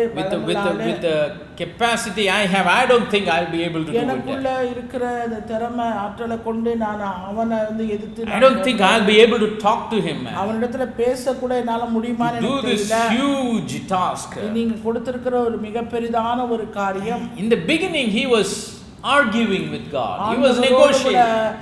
அவர் சொன்னதுக்கு அவருக்கு விரோதமா எதிர்த்து வாக்குவாதம் செய்தான் மோசே. But the Lord said, ஆண்டவர் சொல்றாரு, I'll give you grace. நான் உனக்கு கிருபை தரேன். That will be your brother Aaron. அதுதான் உன்னுடைய சகோதரன் Aaron. You will have a lot of help. உனக்கு அதிகமான உதவிகள் உண்டாகும். Grace will, uphold you to do this. இந்த காரியத்தை செய்யும்படியாக கிருபை உன்னை உயர்த்த தாங்கி பிடிக்க கூடியது. Then finally he said yes. இறுதியாக சொன்னான் செய்றான். Praise the name of the living God. Even to Mary, as we read in the scriptures, the angel of the Lord came and said this and this and this is going to happen. அந்த தூதன் வந்து அவளிடத்திலே வாழ்த்தி இதெல்லாம் உனக்கு நடக்கும் என்று அவளிடத்திலே சொன்னபோது, he did not ask her to do something. அது எதையா ஒன்னு செய்யன்னு சொல்லல. But God wants to do something. ஆனா ஆண்டவர் ஒரு காரியத்தை அவள் மூலமா செய்ய. But for that she has to submit. அதுக்கு அவ அர்ப்பணிக்கணும். Without her faith and without her submission, அவளுடைய விசுவாசம் அவளுடைய அர்ப்பணிப்பு இல்லாம, what is naturally impossible that the Lord is saying is not going to happen. இயற்கையிலே சாத்தியப்படாத அந்த காரியம் எப்படி நடக்கும்? So in the beginning she also said, ஆரம்பத்துல அவளும் இப்படிதான் சொன்னா, how can I be conceived? நான் எப்படி அந்த கர்ப்பவதியாக I am not married. நான் எனக்கு திருமணம் ஆகவில்லையே. How this is going to happen? இது எப்படி எனக்கு நடக்க போகுது? It looks impossible. அது பார்வைக்கு சாத்தியப்படாததா இருக்கு. I have never heard of such a thing happening. இந்த மாதிரி ஒரு காரியம் நடந்ததா நான் இதுவரைக்கும் கேள்விப்பட்டதில்லை. Logically impossible. அது சட்டப்படியாகவும் அது கிடையாது. Scientifically impossible. மருத்துவ ரீதியாகவும் அது கிடையாது. How this will happen? இது எப்படி நடக்கும்? சாத்தியப்படும். But the angel of the Lord said, ஆனால் கர்த்தருடைய தூதன் சொன்னான், don't reason. நீ வந்து அதுக்கு காரணம் காரியம் சொல்லாத. God all things are possible. தேவனாலே கூடாத காரியம் ஒன்றுக்குள்ள எல்லாம். Praise the name of the living God. Then she said, be it unto me, Lord, according to your word. இதோ நான் ஆண்டவருக்கு அடிமை, உம்முடைய வார்த்தையின்படி எனக்காக கடவுளே. She surrendered to it. அதற்கு தன்னை முழுவதுமாய் ஒப்புக்கொடுத்தாள். Praise the name of the living God. This is very important for us to stand perfect and complete in all the will of God. தேவனுடைய சித்தத்தை அறிகிற அறிவினாலே நிரப்பப்பட்டு அவைகளை தேரவும் அவைகள் எல்லாவற்றிலும் நாம் பூரண நிச்சயமுள்ளவர்களாய் நிற்பதற்கு இது நமக்கு மிகவும் அவசியமாய் இருக்கிறது. Like I told before, we cannot use all our logical reasonings. முன்பாக நான் சொன்னது போல நம்முடைய புத்தியிலே நமக்கு உண்டாகிற சட்டப்படியான விஞ்ஞானபூர்வமாக உலகத்தின் நீதிப்படி இது சாத்தியப்படாத என்கிற காரண காரியங்களை நாம் சொல்லக்கூடாது. Many people are losing their blessings that God wants to give his people because of their logical reasons. அநேகருக்கு தேவன் கொடுக்கிற ஆசீர்வாதங்களை அவர்கள் இழந்து போகிறவர்களாய் இருக்கிறார்கள். எதனடா இப்படிப்பட்டதான காரண காரியங்களை ஆண்டவருக்கு விரோதமாக these logical reasonings are killing, literally murdering the will of God to be accomplished in our lives. அவர்களுடைய வாழ்க்கையிலே தேவனுடைய சித்தம் நிறைவேற்றி முடியாதபடி அவர்களை கொல்லக்கூடிய அளவுக்கு இந்த காரண காரியங்கள் போகிறது. This submission is very important. எனவே இந்த அர்ப்பணிப்பு என்பது மிகவும் முக்கியம். Praise the name of the living God. நாமத்துக்கே மகிமை. Even our Lord Jesus, நம்முடைய ஆண்டவராகிய இயேசு கிறிஸ்துவும் கூட, he perfectly did the will of God. தேவனுடைய சித்தத்தை பரிபூர்ண சித்தத்தை அவர் at the end of his earthly life, அவருடைய பூமியின் வாழ்நாள் இறுதியிலே he had a struggle. அவருக்குடைய ஒரு போராட்டம் உண்டானது. Between the flesh and the spirit. மாம்சத்துக்கும் ஆவிக்கும் விரோதமாய். The flesh doesn't want to suffer and to give the life for this world. இந்த உலகத்தின் பாவத்துக்காக ஜீவனை கொடுக்க மறுத்தது. But the spirit, ஆவியோ, it was willing. அது கொடுக்க ஆயத்தமாய் இருந்தது. That is why he prayed this prayer. அதனால தான் இப்படிப்பட்ட ஒரு ஜெபத்தை அவர் Matthew 26:39. மத்தேயு 26:39. Said, "Oh my Father, if it be possible, let this cup pass from me. Nevertheless, not as not as I will, but as thou wilt. என் பிதாவே இந்த பாத்திரம் என்னை விட்டு நீங்க கூடுமானால் நீங்கும்படி செய்யும், ஆகிலும் என் சித்தத்தின்படி அல்ல உம்முடைய சித்தத்தின்படியே ஆக கடவது. Even Jesus Christ, he had a little bit of fumbling in his flesh. அவருடைய மாம்சத்திலே இந்த பூமியில வந்தபோது இயேசு கிறிஸ்துவும் தன்னுடைய மாம்சத்திலே கொஞ்சம் தடுமாற்றம். I wouldn't say he fumbled, he merely let the Lord know, if it is possible. ஆண்டவரே இது உமக்கு சாத்தியமாகுமா, உம்மால கூடுமா என்று சொல்லி அந்த ஒரு நிலைக்கு. Because sometimes ஏனென்றால் சில நேரங்களில் doing the will of God is tough and difficult. தேவனுடைய சித்தத்தை செய்வது என்பது மிகவும் கடினமான ஒரு காரியம். The path we need to go through is நாம் கடந்து difficult. போக வேண்டிய அந்த பாதை மிகவும் கஷ்டமான ஒன்று. It's not easy. அது சுலபமானது அல்ல. But Jesus, he knew everything. ஆனால் ஆண்டவராகிய இயேசுவோ எல்லாவற்றையும் அறிந்தவராய் இருக்கிறார். Knew it is a difficult path. அது அந்த பாதை கடினம் என்பதை அவர் அறிந்தவராய். Still he says, not as I will. அப்படி இருந்து கேட்கிறார், ஆண்டவரே என்னுடைய சித்தத்தின்படி அல்ல உம்முடைய சித்தத்தினால் ஆகட்டும். He even fulfilled the easy will of God, and he also fulfilled the will of God that was tough and difficult. ஆண்டவருடைய சுலபமான சித்தத்தை நிறைவேற்றுவதும் சரி, கடினமான சித்தத்தை நிறைவேற்றும் போதும் அவர் அந்த ஜெபத்தை அவர் ஏறெடுக்கிறார். See, the greatest problem to living a successful Christian life is submission. வெற்றியுள்ள ஒரு கிறிஸ்தவ வாழ்க்கை வாழ்வதிலே மிகவும் கடினமான ஒரு காரியம் என்பது அர்ப்பணிப்பாகும். Submission and surrender, without this it is impossible. There is no substitute for that. அர்ப்பணிப்பும் ஒப்புக்கொடுத்தலும் இல்லாம அந்த தேவனுடைய சித்தத்தை நிறைவேற்றுவது என்பது சாத்தியப்படாத ஒரு காரியம். There is no shortcut to avoid submission and surrender. அர்ப்பணிப்பும் இல்லாம ஒப்புக்கொடுத்தலும் இல்லாம குறுக்கு வழியில எப்படியாவது தேவனுடைய சித்தத்தை நிறைவேற்றலாம் முடியாது. Without submission and surrender to the Lord Jesus Christ, we cannot live a genuine Christian life. இயேசு கிறிஸ்துவுக்கு அர்ப்பணிக்கவும் ஒப்புக்கொடுத்தலும் இல்லாமல் அவர் கிறிஸ்தவ வாழ்க்கையிலே தேவனுடைய சித்தத்தை அவருடைய சித்தத்தை நிறைவேற்றி முடிப்பது என்பது முடியாத காரியம், சாத்தியப்படாத காரியம். Without submission to God, the devil will always have an upper hand over our life. தேவனுடைய சித்தத்துக்கு நம்மை அர்ப்பணிக்காத போது ஒப்புக்கொடுக்காத போது பிசாசானவருடைய கை நம்ம மீது எப்பொழுதும் ஓங்கின ஒன்றாய் இருக்கும். Apostle James, there is a scripture that he has written that people quote so often. ஜனங்கள் அதிகமாய் குறிப்பிடுகிற ஒரு வசனம் அப்போஸ்தலனாகிய யாக்கோபு அங்கே குறிப்பிடுகிறார். Resist the devil and he will flee from you. பிசாசுக்கு எதிர்த்து நில்லுங்கள் அப்பொழுது அவன் உங்களை விட்டு ஓடி போவான். So any problem comes, people say resist the devil, he will flee. எனவே எப்ப பிரச்சனை வந்தாலும் ஏதாவது பிசாசுக்கு எதிர்த்து நில்லுங்க. How can we resist? ஆனா எப்படி அவனுக்கு எதிர்த்து நிக்கிறது? Before that, அதற்கு முன்பாக he wrote, submit yourselves therefore unto God. ஆகையால் தேவனுக்கு கீழ்ப்படியுங்கள், தேவனுக்கு அர்ப்பணியுங்கள். Surrender yourself to God. தேவனுக்கு உங்களை ஒப்புக்கொடுங்கள். And then he says resist the devil. அதன் பின்பாக சொல்கிறார் பிசாசுக்கு. See, the more and more we submit and surrender to God, the more and more we resist the devil. தேவனுக்கு எவ்வளவுக்கு அதிகமாய் அவருக்கு நம்மை ஒப்புக்கொடுத்து அர்ப்பணிக்கிறோமோ அவ்வளவுக்கு அதிகமாய் நாம் பிசாசை எதிர்த்து நிற்க முடியும். The more and more we allow ourselves to live our life in accordance to God's will. தேவனுடைய சித்தத்தின்படியாக நம்முடைய வாழ்க்கையை வாழ நாம் அர்ப்பணித்து ஒப்புக்கொடுக்கும்போது எவ்வளவுக்கு அதிகமாய் செய்கிறோமோ more and more we allow ourselves to do the will of God. தேவனுடைய சித்தத்தை எவ்வளவுக்கு அதிகமாய் நம்முடைய வாழ்க்கையை நாம் submit and surrender to know his will and to stand perfect and complete in all the will of God. தேவனுடைய சித்தத்தை அறிகிற அறிவினால நிரப்பப்பட்ட அந்த சித்தத்தின்படியாய் வாழவும் அதிலே தேறினவர்களாய் நிலைநிற்கவும் தக்கதாய் நாம் எவ்வளவுக்கு அதிகமாய் நாம் அர்ப்பணிக்கிறோமோ ஒப்புக்கொடுக்கிறோமோ அவ்வளவுக்கு அதிகமாய் செய்ய முடியும். நாம் பிசாசை எதிர்த்து நிற்க முடியும். Praise the name of the living God. Few weeks before we saw how the devil was after the life of our Lord Jesus. சில வாரங்களுக்கு முன்பாக நம்முடைய ஆண்டவராகிய இயேசு கிறிஸ்துவின் வாழ்க்கைக்கு பின்பாய் பிசாசானவன் எப்படி இருந்தான் என்று சொல்லி பார்த்தோம். His birth until he was crucified. அவருடைய பிறப்பிலிருந்து அவருடைய சிலுவை மரணம் வரைக்குமாய். But the Lord Jesus did not allow even a tiny bit to enter into his life. அவருடைய வாழ்க்கைக்கு விரோதமாய் அவன் ஒரு சிறு புள்ளி கூட உள்ளே வருவதற்கு அவர் அனுமதிக்கவில்லை. He did not allow it. அவர் அதை அனுமதிக்கவில்லை. Why? What's the reason? ஏன் என்ன காரணம்? Because he was totally submitted முற்றிலும் முழுவதுமாய் அவருடைய சித்தத்தை அவர் நிறைவேற்றுவதற்கு பிதாவுடைய சித்தத்தை நிறைவேற்றுவதற்கு அர்ப்பணித்தார், ஒப்பு கொடுத்திருந்தார். When we come to this place of surrender. இந்த ஒப்பு கொடுக்கிற அர்ப்பணிக்கிற இந்த இடத்துக்கு நாம் வரும்போது When we correct this submission problem, இந்த அர்ப்பணிக்கிற இந்த பிரச்சனையை நாம் திருத்திக் கொள்ளும்போது it is easy to catch God's thoughts. தேவனுடைய சிந்தையை நாம் பிடித்துக் கொள்வது மிகவும் சுலபம். We can, the scripture says the spirit knoweth all things, the deep things of God.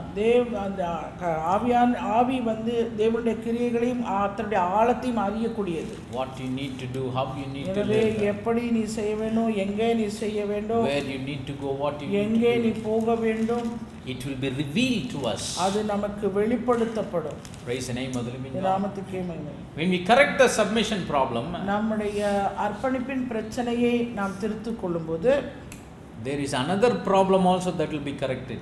இன்னொரு பிரச்சனையும் அங்க சரியாகுது. All these problems are connected one with the other. இந்த பிரச்சனை எல்லாம் ஒண்ணுக்கொண்டு இணைந்து இருக்கக்கூடிய ஒரு One பிரச்சனை. problem we correct, it keeps on correcting the ஒரு பிரச்சனையை நாம் திருத்தும்போது தொடர்ந்து நாம் திருத்திக் கொண்டே போக ongoing problems.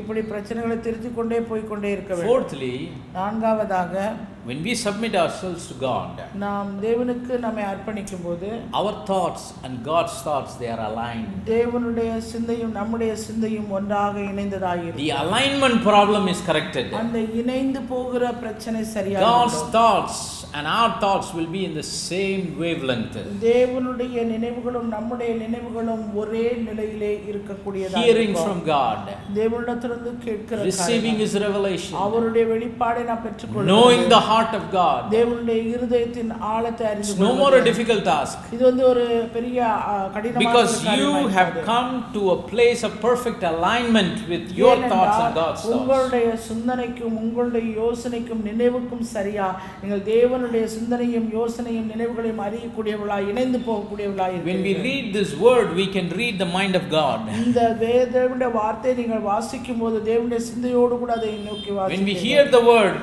தேவனுடைய வார்த்தையை நீங்கள் we கேட்கும்போது can know the heart of God. தேவனுடைய இருதயத்தை அறியக்கூடியவர்களாவீர்கள். All these things that we read, they won't be merely some words that are written. இங்கே எழுதப்பட்டிருக்கிற இந்த காரியங்கள் எல்லாம் ஏதோ ஒரு காரியத்துக்காக எழுதப்பட்டதாக அல்ல.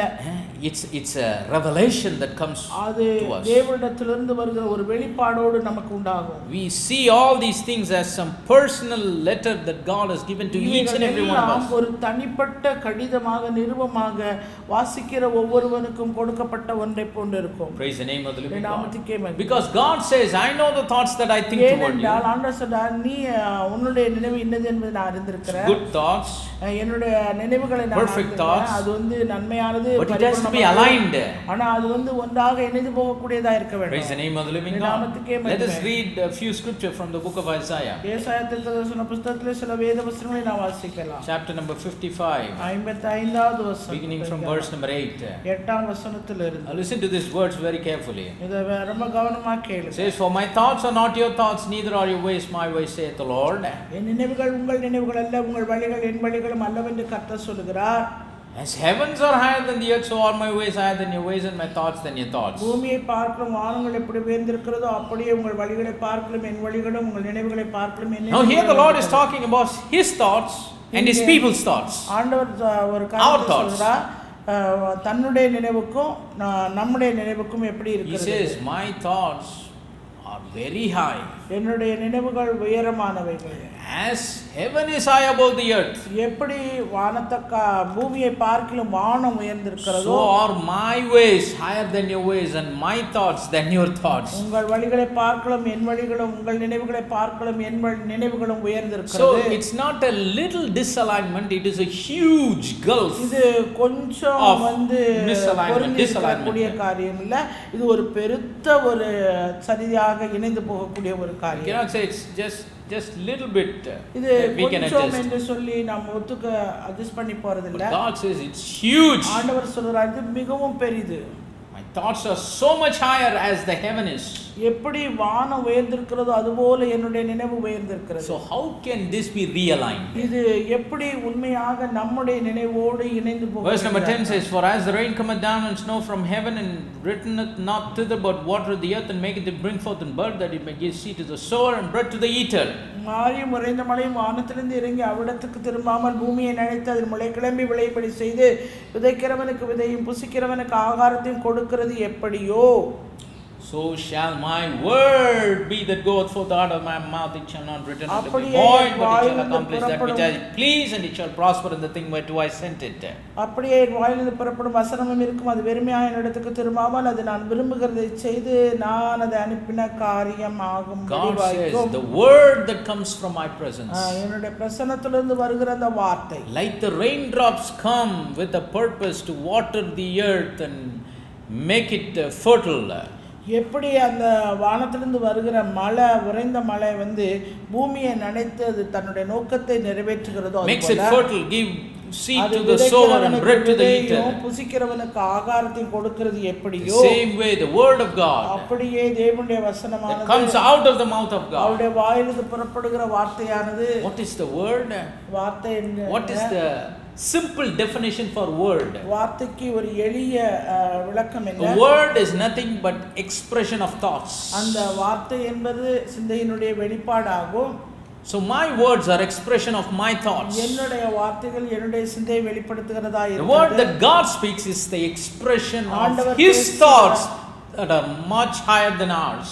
ஆண்டவர் பேசுகிற வார்த்தையானது அவருடைய சிந்தையின் வெளிப்பாடு, அது என்னுடைய நினைவை காட்டிலும் அவருடைய நினைவு உயர்ந்த ஒன்றாக இருக்கிறது. So he sends the word of his grace. எனவே அவருடைய கிருபையின் வார்த்தையை அவர் நமக்கு நேராக அனுப்புகிறார். He lifts our thoughts to be equal with his thoughts. நம்முடைய நினைவுகளை உயரத்துக்கு எடுத்து சென்று அவருடைய நினைவுக்கு சமமாக அவர் நிறுத்துகிறார். He expresses his ways through his word and brings our ways to be aligned with his ways. அவர் தம்முடைய நினைவுகளை வழிகளை அவருடைய வார்த்தையின் மூலமாய் வெளிப்படுத்தி நம்முடைய நினைவுகளையும் வழிகளையும் அவருடைய வார்த்தைக்கும் அவருடைய வழிக்கும் அவருடைய நினைவுக்கும் சமமாக கொண்டு செல்கிறார். And that word will do the purpose for which it is sent. அது அனுப்பப்பட்ட அந்த நோக்கத்தை, அந்த காரியத்தை அந்த வார்த்தையானது நிறைவேற்றி முடிக்கிறது. He says it will never get back to me void. அது ஒரு கால வெறுமையாய் என்னிடத்துக்கு திரும்பாது என்று சொல்கிறார். See, he is confident. அவர் அவ்வளவு நம்பிக்கை நம்பகத்தன்மை. If we have a willing heart to receive it, அதை நாம் பெற்றுக்கொள்ள ஒரு மனப்பூர்வமாய் நாம் இருப்போம். We are ready to receive it with the spirit of meekness. அந்த சாந்தமுள்ள ஆவியோடு அதை ஏற்றுக்கொள்ள நாம் ஆயத்தமாய் இருந்தோம். Like Apostle James writes, receive with the engrafted word which is able to save your souls. அப்போஸ்தலனாகிய யாக்கோபு எழுதின போல உங்கள் உள்ளத்தை உங்கள் ஆத்துமாவை ரட்சிக்க வல்லமையுள்ளதாய் இருக்கிற அந்த சாந்தமான வசனத்தை நீங்கள் ஏற்றுக்கொள்ளுங்கள் என்று. வசனத்தை சாந்தமாய் ஏற்றுக்கொண்டு.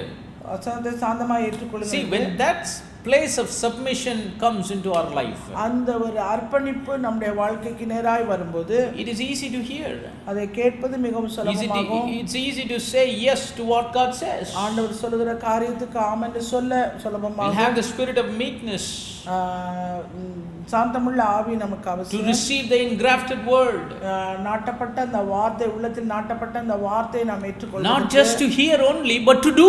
கேட்கிறது மாத்திரமல்ல, அதன்படியாக நாம் செய்கிறதற்கும். Praise the name of the living God. That's why time and again the Lord said, he that hath an ear, let him hear what the Spirit saith unto the churches. ஆண்டவர் மீண்டும் மீண்டுமாய் சொல்லுகிற காரியம், ஆவியானவர் சபைகளுக்கு சொல்கிறதை காதில் அவன் கேட்க கடவன். Because only through the voice of God's word, our thoughts and his thoughts, our ways and his ways are aligned together. இந்த தேவனுடைய வார்த்தையின் சத்தத்தினால மாத்திரமே அவருடைய நினைவுகளும் அவருடைய வழிகளும் நம்முடைய நினைவு வழிகளுக்கு சமமாய் நம்மை கொண்டு போய் அவர் சமமாக இணைக்கிறார். Correct the love problem. முதலாவது அன்பு பிரச்சனை சரி பண்ணணும். Correct the prayer problem. ஜெப பிரச்சனை சரி பண்ணணும். Correct the submission problem. அர்ப்பணிப்பின் பிரச்சனை சரி பண்ணணும். Fourthly, we saw correct the alignment problem through his word. அவருடைய வார்த்தையின் மூலமாய் அந்த இணைப்பை நாம் சரி பண்ண வேண்டும். Fifthly, ஐந்தாவதாக Psalm number 40 and verse number 8. சங்கீதம் 48. The scripture we have read before in this series, it says, I delight to do thy will, O my God, thy law is within my heart. பிரியமானதை செய்ய விரும்புகிறேன், உம்முடைய நியாயப்பிரமாணத்தின்படி. Psalm number 40 and verse number 8. என் தேவனே, உமக்கு பிரியமானதை செய்ய விரும்புகிறேன், உமது நியாயப்பிரமாணம் என் உள்ளத்துக்குள் இருக்கிறது. Here he says, I delight to do thy will. நான் உம்முடைய சித்தத்தை செய்ய நான் பிரியமா இருக்கிறேன். Which means, அப்படின்னா will of God is something that we do it not painfully but delightfully. தேவனுடைய சித்தத்தை செய்கிறதுல ஒரு வழியோடு செய்யக்கூடாது, அது சந்தோஷமாய் செய்யக்கூடிய ஒரு காரியம். Praise the name of the living God.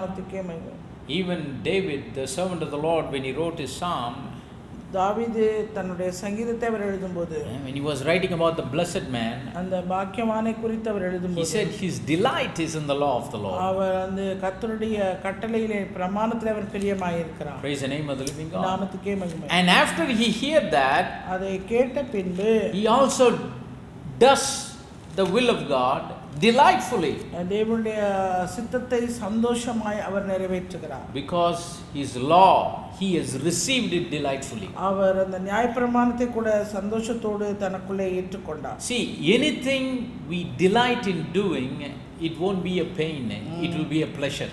சந்தோஷமா ஒரு காரியத்தை நம்ம செய்ய முற்படும்போது அது எந்த காரியமானாலும் நமக்கு அது வந்து வலியை கொடுக்காது, சந்தோஷத்தை. Just in the natural, இயற்கை எப்படியோ, if someone asks us to do something, ஒருவர் நம்ம ஒரு காரியத்தை செய்யும்படியா சொல்லும்போது, if we receive it with delight, அதை சந்தோஷத்தோடு நம்ம அதை ஏற்றுக்கொள்ளும்போது, it will be done delightfully, அது சந்தோஷமா செய்யப்படும். it will be very interesting to do it, அது சுவாரஸ்யமா இது செய்யப்படும். it won't be a pain. அது அங்க வலியாக இருக்காது. Though difficulties will come, it won't seem to be difficult, we will easily overcome it, கஷ்டங்கள் வந்தாலும் அது கஷ்டமா தெரியாது, சுலபமா இது மேற்கொள்ள முடியும். because our heart, soul, mind, passion, everything is there in doing that and finishing that. நம்முடைய இருதயம், எண்ணம், நினைவு, நம்முடைய காரியம் எல்லாமே அந்த செய்யக்கூடிய காரியத்துல இருக்கிறதுனால.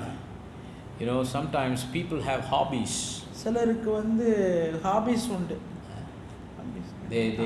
They take a break from their daily routine and they try to, you know, divert their mind to do their hobbies. அவர்களுடைய தினந்தோறும் செய்யப்படுகிற வேலைகளிலிருந்து கொஞ்சம் ஓய்வு எடுத்து தங்களுடைய மனநிலையை மாற்றிக் கொள்வதற்காக சில How people choose their hobbies? எப்படி அவங்க தங்களுடைய ஹாபிஸ் அவங்க If something is of interest to them, எதுல அவங்களுக்கு சுவாரஸ்யமா இருக்குதோ, if they delight in doing something, அந்த செய்யறதுல எது அவங்களுக்கு சந்தோஷமா மகிழ்ச்சியா some இருக்குதோ, people it can be cooking, சிலருக்கு வந்து சமைக்கிறது ரொம்ப பிரியமா can be இருக்கும், sports, சிலருக்கு வந்து விளையாடுவது சொல்ல ஈஸியா இருக்கும், playing சந்தோஷமா some kind of a இருக்கும், sport, இல்ல ஏதோ விளையாட்டுகளில் விளையாடுவது. I know some people, they collect stamps, சிலர் வந்து தபால் தலைகளை சேகரிப்பாங்க.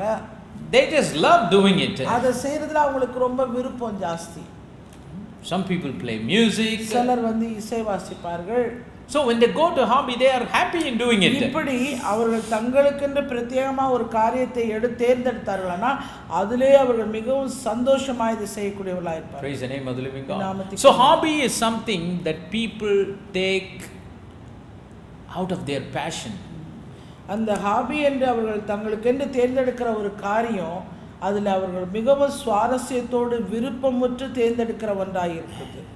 They do some work, ஏதோ ஒரு வேலை செய்கிறாங்க, but sometimes they take a break and do their hobbies. அந்த செய்கிற அந்த ரொட்டீன்ல இருந்து கொஞ்சம் விடுவிக்கப்பட்டு இடைவேளை எடுத்து இந்த காரியத்தை செய்ய. Why do people take a break and go to hobbies? இடைவேளை எடுத்து அவர்கள் அந்த விதமாய் செய்யணும். Why do people say no to work? Let me take a break and do my hobby for some time and then come back to work. வேலை நான் செய்யல, இன்னைக்கு அதுல இருந்து நான் விடுபடுத்திட்டு நான் வேற ஒரு வேலை செய்ய. It means their regular job is boring. இப்போ அவங்க டெய்லி செய்யற அந்த வேலை வந்து அவங்களுக்கு போர் ஆயிடுச்சு. போர் அடிக்கிறதுனால தான் எதுக்கு வராங்க? ஹாபி செய்யறது. ஹாபி செய்யறது. But I know some people, ஆனா எனக்கு ஒரு சிலரை தெரியும், real good friends, அவங்க உண்மையான நல்ல நண்பர்கள், they don't like their work, அவங்க தங்களுடைய வேலையை விருப்பப்பட மாட்டாங்க. but yet for many reasons they kept on doing the work for few years. அப்படி இருந்தும் அந்த வேலைக்காக சில வருஷங்கள் அந்த வேலையில இருந்துட்டு, but what they did, அவங்க செய்யறது காரியம் என்ன? they were looking to make their hobby to become their work. அவங்க ஹாபியே அவங்க வேலையா அவங்க செய்ய ஆரம்பிச்சிடுவாங்க. I know someone who worked in the carpentry business. தச்சு வேலை செய்கிற ஒருவரை பற்றி எனக்கு நன்றாக தெரியும். But he is also a very good musician. அது மாத்திரம் அவர் நல்ல ஒரு இசைக்கிறவர் கூட. He worked hard in that carpentry business. அந்த தச்சு வேலையில ரொம்பவும் கடினமா உழைத்த அவர் finally, you know, he got vexed. அதுல ரொம்ப வெறுத்து போயிட்டாரு, சோர்வாயிடுச்சு. But after a few years, சில வருஷங்களுக்கு பின்பு he is concentrated on his music. தன்னுடைய இசையிலே அதிக கவனத்தை வைத்தார். And now playing music is his job. இப்ப இசை வாசிப்பதே அவருடைய வேலையாயிடுச்சு. Because playing music is his job. அவருடைய இசை வாசிப்பதே அவருக்கு வேலையாய் இருப்பதனால, and he loves playing music. இப்ப அந்த இசை சிக்கிறது அவர் ரொம்ப விரும்புகிறார். He doesn't have two things, work and hobby. His hobby has become his work. வேலை ஹாபி என்று பிரித்தெடுக்காம அவருடைய ஹாபியே இப்ப அவருக்கு வேலையாயிடுச்சு. So what is happening now? இப்ப என்ன நடந்தது? He is doing his music career to his perfection. தன்னுடைய இசை வாசிக்கிற அந்த வேலையை ஒரு பூரணத்துவ நிலைக்கு அவர் கொண்டு போகிறார். Every passing day, week and month and year, he is excelling in it. கடந்து போகிற ஒவ்வொரு நாளும் அதுல இன்னும் அதிகமாகிக் கொண்டே அவர் போகிறார். Why? ஏன்? His work became something in which he delights in. அவர் செய்கிற அந்த வேலை அவர்கள் செய்கிறதுல ஒரு விருப்பம், ஒரு ஆசை. Same way in our life. அதே போல தான் நம்முடைய வாழ்க்கையிலும் கூட doing the will of God. தேவனுடைய சித்தத்தின்படியே செய்கிறது. We need to delight on it. அதுல நாம் மிகவும் சந்தோஷமாய் we need to have passion on it. அதிலே நாம் உருக்கமுள்ளவர்களாய் நாம் இருக்க வேண்டும். Like we have hobbies and how interestingly we do that. அந்த ஹாபியை நாம் செய்கிறதுல எவ்வளவு சுவாரஸ்யம் காட்டி விருப்பமுற்று செய்கிறோமோ அது போல. Make the will of God தேவனுடைய சித்தத்தையும் கூட the delightful primary work of your life. நம்முடைய வாழ்க்கையின் முதன்மையான விருப்பமுற்று செய்கிற ஒரு வேலையாக. If we delight in doing the will of God, தேவனுடைய சித்தத்தை விருப்பமுற்று சந்தோஷமாய் நாம் செய்யும்போது all things of our life will be aligned in accordance to God's will. நம்முடைய வாழ்க்கையின் சகல காரியங்களும் தேவனுடைய சித்தத்துக்கு இணைந்ததாய் இருக்கும். We will find a job that is right in accordance to God's will. நாம் ஒரு வேலையை கண்டுபிடித்தமானால் அது தேவனுடைய சித்தத்தின்படியாய் அது நமக்கென்ற ஒரு வேலையாய் இருக்கும். People will find their life partner right in accordance to God's will. ஜனங்கள் தங்களுடைய வாழ்க்கையின் துணைகளை தேடும் போதும் அது தேவனுடைய சித்தத்தின்படி சரியானவராய் இருக்கும். Because they like it. ஏனென்றால் அதை அவர்கள் விரும்புகிறார்கள். Because they have made the will of God to be their passion. தேவனுடைய சித்தமே தங்களுடைய வாழ்க்கையின் ஒருக்கமான. They'll be happy. Oh, the Lord has given me this job. ஆண்டவர் தான் எனக்கு இந்த வேலையை கொடுத்தார். The Lord has given me this spouse. ஆண்டவர் எனக்கு இந்த மனைவியை கொடுத்தார். The Lord has given me these children. ஆண்டவர் தான் எனக்கு இந்த பிள்ளைகளை கொடுத்தார். The Lord has given me this house. ஆண்டவர் தான் எனக்கு இந்த வீட்டை கொடுத்தார். The Lord has given me this blessing. ஆண்டவர் தான் இந்த ஆசீர்வாதத்தை எனக்கு கொடுத்தார். Let me handle all of these things in accordance to his will. எல்லாவற்றையும் தேவனுடைய சித்தத்தின்படியாய் நான் செய்யட்டும். Why? Yeah. Because he delights in doing God's will. ஏனென்றால் அது செய்கிறதிலே அவருக்கு ஒரு விருப்பம். Praise the name of the living God. Sixthly, ஆறாவதாக Romans chapter number 12 verse number 1 and 2. ரோமருக்கு நிருபம் 12வது அதிகாரம் 1 2. Here the scripture says, I beseech you therefore brethren by the mercies of God that you present your bodies a living sacrifice wholly acceptable unto God, which is your reasonable service. And be not conformed to this world, but be transformed by the renewing of your mind, that you may prove what is the good and acceptable and perfect will of God. அப்படி இருக்க சகோதரரே, நீங்கள் உங்கள் சரீரங்களை பரிசுத்தமும் தேவனுக்கு பிரியமான ஜீவபலியாக ஒப்புக் கொடுக்க வேண்டும் என்று தேவனுடைய இரக்கங்களை முன்னிட்டு உங்களை வேண்டிக் கொள்கிறேன். இதுவே நீங்கள் செய்யத்தக்க புத்தி உள்ள ஆராதனை. நீங்கள் இந்த பிரபஞ்சத்திற்கு ஒத்த வேஷம் தெரியாமல் தேவனுடைய நன்மையும் பிரியமும் பரிபூர்ணமான சித்தம் இன்னதென்று பகுத்தறியத்தக்கதாக உங்கள் மனம் புதிதாகிறதுனாலே மறுரூபமாகுங்கள். Living a separated life is very important in standing perfect and complete in all the will of God. பிரித்தெடுக்கப்பட்ட வாழ்க்கை தேவனுடைய சித்தத்தை நிறைவேற்றி முடித்து அதிலே பூரண நிச்சயமுள்ளவர்களாய் நிலை நிற்பதற்கு அவசியமாய். Verse number 1, like we saw before, நான் ஒன்றாவது வசனம் ஏற்கனவே பார்த்தது போல Paul says, present your body as a living sacrifice. உங்களுடைய சரீரங்களை ஜீவபலியாக ஒப்புக்கொடுங்க. How? எப்படி? Holy and acceptable unto God. பரிசுத்தமும் பிரியமுமாய் தேவனுக்கு பிரியமாய். Which is your reasonable service. அதுதான் நீங்க செய்யத்தக்க புத்தி உள்ள. Then in verse number 2 he says, அதன் பின்பாக இரண்டாவது வசனத்திலே, don't be conformed to this world, but be ye transformed. இந்த பிரபஞ்சத்திற்கு ஒத்த வேஷம் தெரியாமல். Be ye transformed. நீங்கள் மனம் புதிதாகிறதுனாலே. See, there are two words here, confirmation and transformation. இங்க வேஷம் தரிக்க கூடாது. ஒத்து போறது மறுரூபமாகிறது. Confirmation means you're compromising with the world. நீங்க உலகத்தோடு ஒத்து போக கூடாது. Transformation means அத மறுரூபமாகிறது என்றது you are getting more and more aligned to what God says, the things of God, the will of God, the plan of God and so on.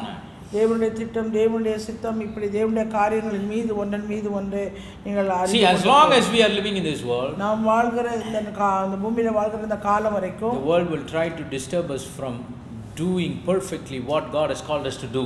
ஆண்டவர் என்ன நோக்கத்துக்காக நம்மை அழைத்து செய்யும்படியா சொன்னாரோ அதை திசை திருப்ப அதிகமாக முயற்சிக்கும். When we read the word world in the Bible, வேதத்திலே உலகம் என்று வாசிக்கிற அந்த பதத்தில் there are two kinds of worlds. இரண்டு விதமான உலகம். One is the created world, ஒன்று சிருஷ்டிக்கப்பட்ட உலகம், that is created by God. அது தேவனாலே It is சிருஷ்டிக்கப்பட்டது. for His people. அது அவருடைய ஜனங்களுக்காக சிருஷ்டிக்கப்பட்டது. Like God created this world for Adam and his people.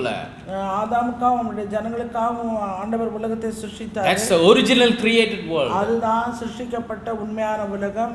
But what is the other world? ஆனால் இன்னொரு உலகம் என்ன? That is the perverted world. அது மாறுபட்ட உலகம். So over the years, because of sin, the devil has taken the perfect world that God has created and perverted it.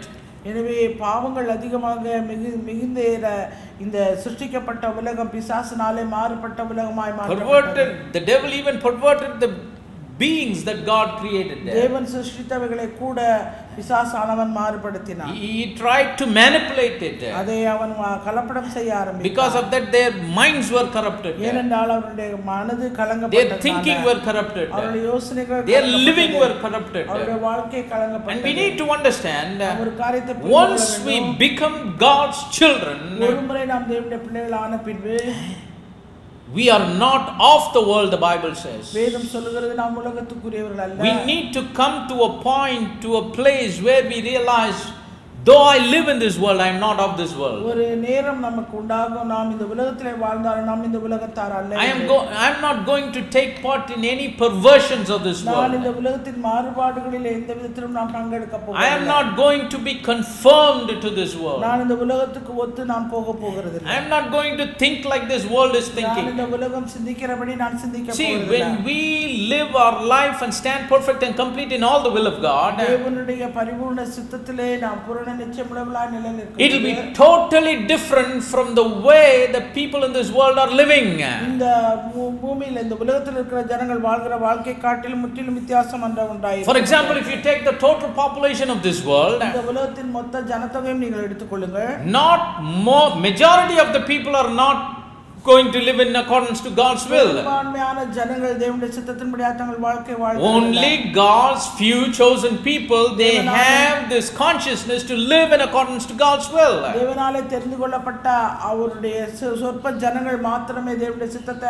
And many times we might find the people of this world who are not committed to God's will living a life that is easy.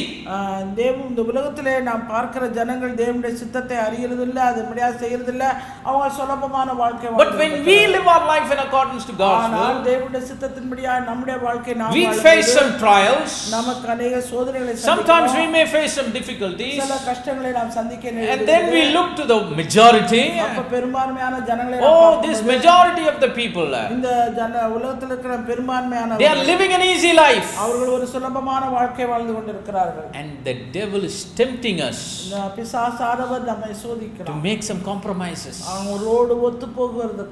That's why the scripture says, be not conformed to this world, but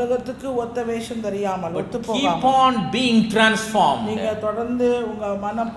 Transformation is something that happens all the time in us.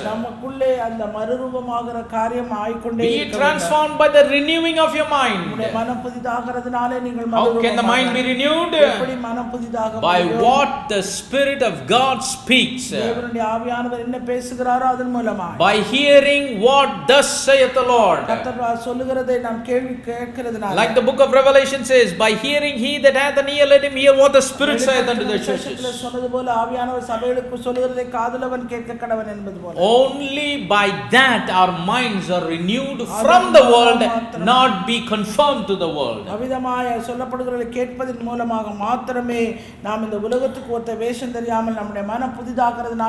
Only when this transformation happens, we will live a separated life. Separated life means, it doesn't mean we have to hate the people of this world. Jesus came into this world, இயேசு இந்த பூமியிலே வந்தார். he said, I am not of this world. நான் இந்த உலகத்தான் அல்ல. He lived a totally different life. அவர் ஒரு முற்றிலும் வித்தியாசப்பட்ட The வாழ்க்கை. life he lived was separated. அவர் வாழ்ந்த அந்த வாழ்க்கை ஒரு பிரித்தெடுக்கப்பட்ட வாழ்க்கை. Nobody loved this world like Jesus did. ஆனா யாருமே இந்த இயேசுவை போல ஒருவரும் இந்த உலகத்துல வாழ There's no need for us to live like the world. நாம் உலகத்தை போல வாழ வேண்டிய அவசியம் நமக்கு Some people கிடையாது. say, I live like the world so that I can share the gospel. நான் உலகத்தை போல நான் வாழ்ந்தனா நான் சுவிசேஷத்தை அவர்களுக்கு நான் அறிவிப்பேன் என்று No, Jesus did not commit sin with the sinners. இயேசு கிறிஸ்து பாவிகளோடு கூட சேர்ந்து He only ate with the sinners. அந்த பாவிகளோடு அவர் போஜனம் பண்ணினார். Zacchaeus was touched. சகேயு தொடப்பட்டார். Praise the name of the living God. So there's no need for us to be like the world, to share the love of Christ with the world. எனவே உலகத்தோடு சேர்ந்து தேவனுடைய கிறிஸ்துவினுடைய அன்பை அவர்களுக்கு பகிர வேண்டும் என்று Let us not be conformed to this world. இந்த உலகத்துக்கு நாம் ஒத்து போக கூடாது. Live a separated, transformed life by the continual renewing of our mind. நம்முடைய மனம் புதிதாக தொடர்ச்சியாக புதிதாகிறதுனாலே அந்த மறுரூபமாகிற வாழ்க்கையை நாம் வாழ வேண்டியது. Then the scripture says we will be able to prove what is that good and acceptable and perfect will of God. அப்பொழுது மாத்திரமே தேவனுடைய நன்மை பரியும் பரிபூர்ணமான சித்தம் இன்னதென்று நம்மால் பகுத்தறிய முடியும். Without living this constant transformation, இந்த நிலைத்த ஒரு மறுரூபமாகிற வாழ்க்கை வாழாமல், without being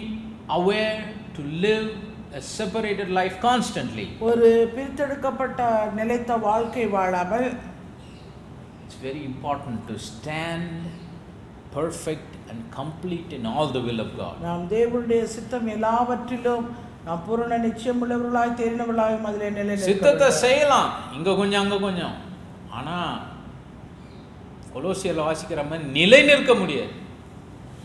We may do here and there, but without living a separated life, இங்கே கொஞ்சம் அங்கே கொஞ்சம் நம்ம we cannot stand perfect and complete in doing all the will of God. தேவனுடைய சித்தம் முழுவதையும் நாம் தெரிந்தவர்களாய் நிலைநிற்க முடியாது. Praise the name of the living God. நாமத்துக்கே மகிமை. Finally, இறுதியாக as we read in the scripture, நாம் வேத வசனத்திலே வாசிக்கிறோம். Colossians 4:12, கொலோசியர் 4:12, perfect and complete in all the will of God. தேவனுடைய சித்தம் எல்லாவற்றிலேயும் பூரணமுள்ளவளாயும் தெரிந்தவளாயும். Will of God is something that covers all areas of our life. தேவனுடைய சித்தம் என்பது நம்முடைய வாழ்க்கை முழுவதையும் மூடக்கூடியது. It covers from our inner being நம்முடைய உள்ளான காரியங்களிலிருந்து to everything that comes out of our life. நம்முடைய வாழ்க்கைக்கு வெளியே வருகிற சகலவற்றையும் Book of Proverbs says, guard your heart with all diligence, because out of it are issues of life. நீதிமொழிகளில் வாசிக்கிறோம், எல்லா காவலோடும் உன் இருதயத்தை காத்துக்கொள், அப்பொழுது அதனிடத்தில். Will of God is not something 2 or 3 things that we do externally. எனவே தேவனுடைய சித்தம் என்பது ஏதோ ஒரு ரெண்டு காரியத்தை செய்யறது மாத்திரமல்ல. Or let us not have this notion that the will of God is only for those people that are involved in fivefold ministry. இல்ல, 5 விதமான ஊழியர்களோடு இணைந்திருக்கிறவர்கள் மாத்திரமே தேவனுடைய சித்தத்தை நிறைவேற்ற வேண்டும் என்பதல்ல. It covers our thoughts.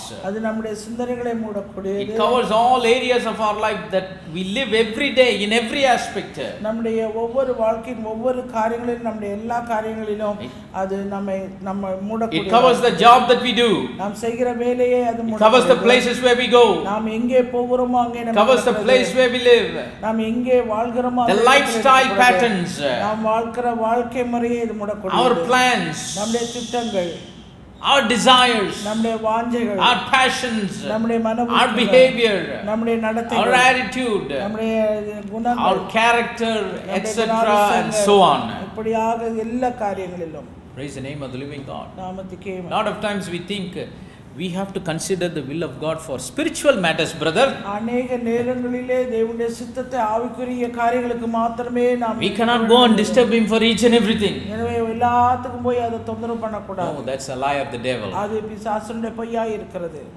Genesis 2:15, when God created man, ஆதியாகமம் 2:17 தேவன் மனுஷனை சிருஷ்டித்தார். He did not create him just to be lazy.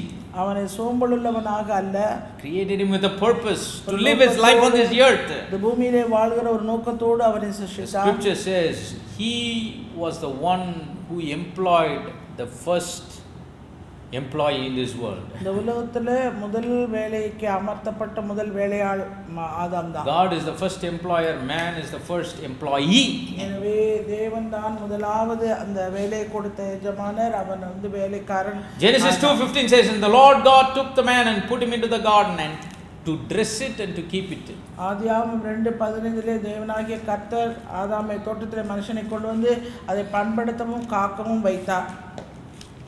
பண்படுத்தவும் காக்கவும் யார் சொன்னா? God told man, you dress the garden. ஆண்டவர் சொன்னார் தோட்டத்தை பண்படுத்து என்று. Is there any super spiritual thing that God wanted Adam to do? அங்கே ஆதாம் செய்யக்கூடிய ஏதோ இயற்கைக்கு அப்பாற்பட்ட காரியம் ஏதாவது இருக்கிறதா? Did he say you fast for 4 days and pray for this and that? He said do this work.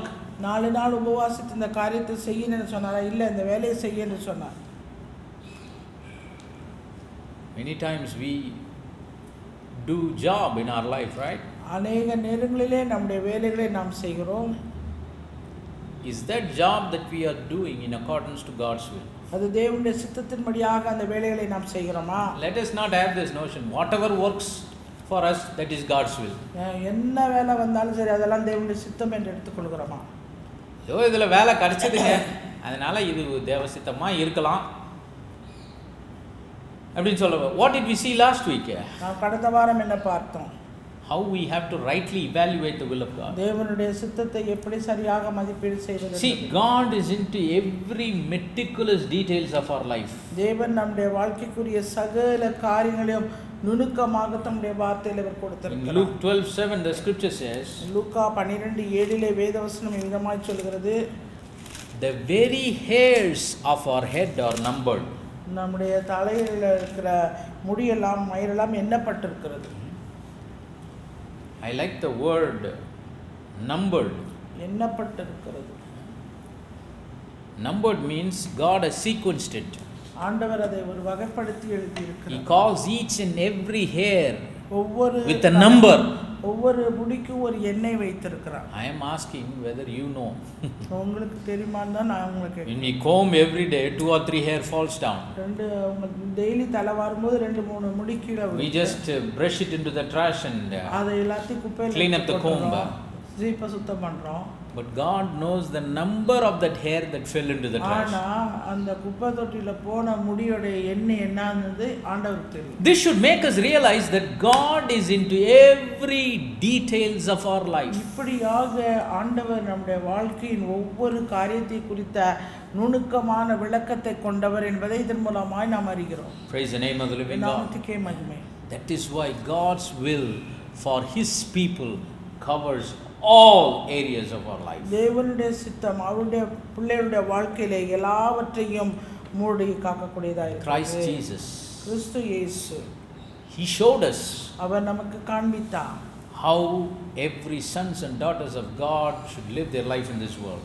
எப்படி அவருடைய ஒவ்வொரு குமாரரும் குமார்த்திகளும் இந்த பூமியிலே வாழ வேண்டும். Saw it in the life of Apostle Paul. அப்போஸ்தலனாகிய பவுலை அவர் நமக்கு See it in the life of Moses. மோசேயுடைய வாழ்க்கை. You have a great cloud of witnesses. நமக்கு மிகவும் எத்தனையோ திரளான சாட்சிகள். Jesus said, my meat is to do the will of him that sent me and to finish his work. என்னை அனுப்பினவருடைய பிதாவுடைய சித்தத்தின்படி செய்து நிறைவேற்றி முடிப்பதே எனக்கு ஏற்ற போஜனமாய் இருக்கிறது. He not only said that, but he actually finished it. அவர் அது சொன்னது மாத்திரமல்ல அதை செய்து நிறைவேற்றி. John 17:4 Jesus said, I have finished the work which thou gavest me to do. யோவான் 17:4 நீர் எனக்கு செய்யும்படியாய் நியமித்த கிரியைகளை நான் செய்து முடித்தேன் என்று சொல்கிறார். Praise the name of the living God. This same apostle Paul that wrote to Colossians. இதே அப்போஸ்தலனாகிய பவுல் கொலோசைக்கு எழுதுகிறார். He also said in 2 Thessalonians 1:11 where he said, wherefore also we pray always for you. See, again he's saying, I'm praying that our God would count you worthy of this calling and fulfill all the good pleasure of his goodness and the work of faith with power. 2 தெசலோனிக்கேயர் 1:11 ஆகையால் நம்முடைய தேவனும் கர்த்தராகிய இயேசு கிறிஸ்துவும் அளிக்கும் கிருபையின்படியே நம்முடைய கர்த்தராகிய இயேசு கிறிஸ்து நாம உங்களிடத்திலும் நீங்கள் அவரிடத்திலும் மகிமை பெறட்டும்பட்டாக நம்முடைய தேவன் அது இல்லையமா 12 வாசிங்க. நம்முடைய தேவன் உங்களை தமது அழைப்புக்கு பாத்திரராகவும் தமது தயவுள்ள சித்தம் முழுவதையும் விசுவாசத்தின் தயவுள்ள கொஞ்சம் பொறுமையா வாசிங்க. தயவுள்ள சித்தம் முழுவதையும் not here a little there a little, இங்க கொஞ்சம் அங்க கொஞ்சம் இல்ல, but all the will of God. தேவனுடைய சித்தம் முழுவதையும். He is again writing to the saints of the church in Thessalonica. தெசலோனிக்கேயில் இருக்கிற பரிசுத்தவான்களுக்கு பவுல் அப்போஸ்தலன் I'm praying for you that God would count you worthy of this calling and fulfill the good pleasure of his goodness all the good pleasure of His தேவன் goodness. உங்களை தமது அழைப்புக்கு பாத்திரராக்கவும் தமது தயவுள்ள சித்தம் முழுவதையும் விசுவாசத்தின் கிரியையும் பலமாய் உங்களிடத்தில் நிறைவேற்றவும் வேண்டும் என்று எப்பொழுது உங்களுக்காக வேண்டிக் கொள்கிறோம். Prayer problem should be corrected. Sorry, begin with the love problem, which should be corrected. பிரச்சனை சரி செய்யப்பட்டது. Love Him with all our heart and all our soul. நம்முடைய முழு இதயத்தோடு முழு ஆத்மாவோடும் அவரை அன்பு கூறுவது. There must be a change in our prayer. எனவே நம்முடைய ஜெபத்திலே மாற்றம் அவசியம். We must correct the submission problem. நாம அர்ப்பணிக்கிறதிலே மாற்றம் அவசியம்.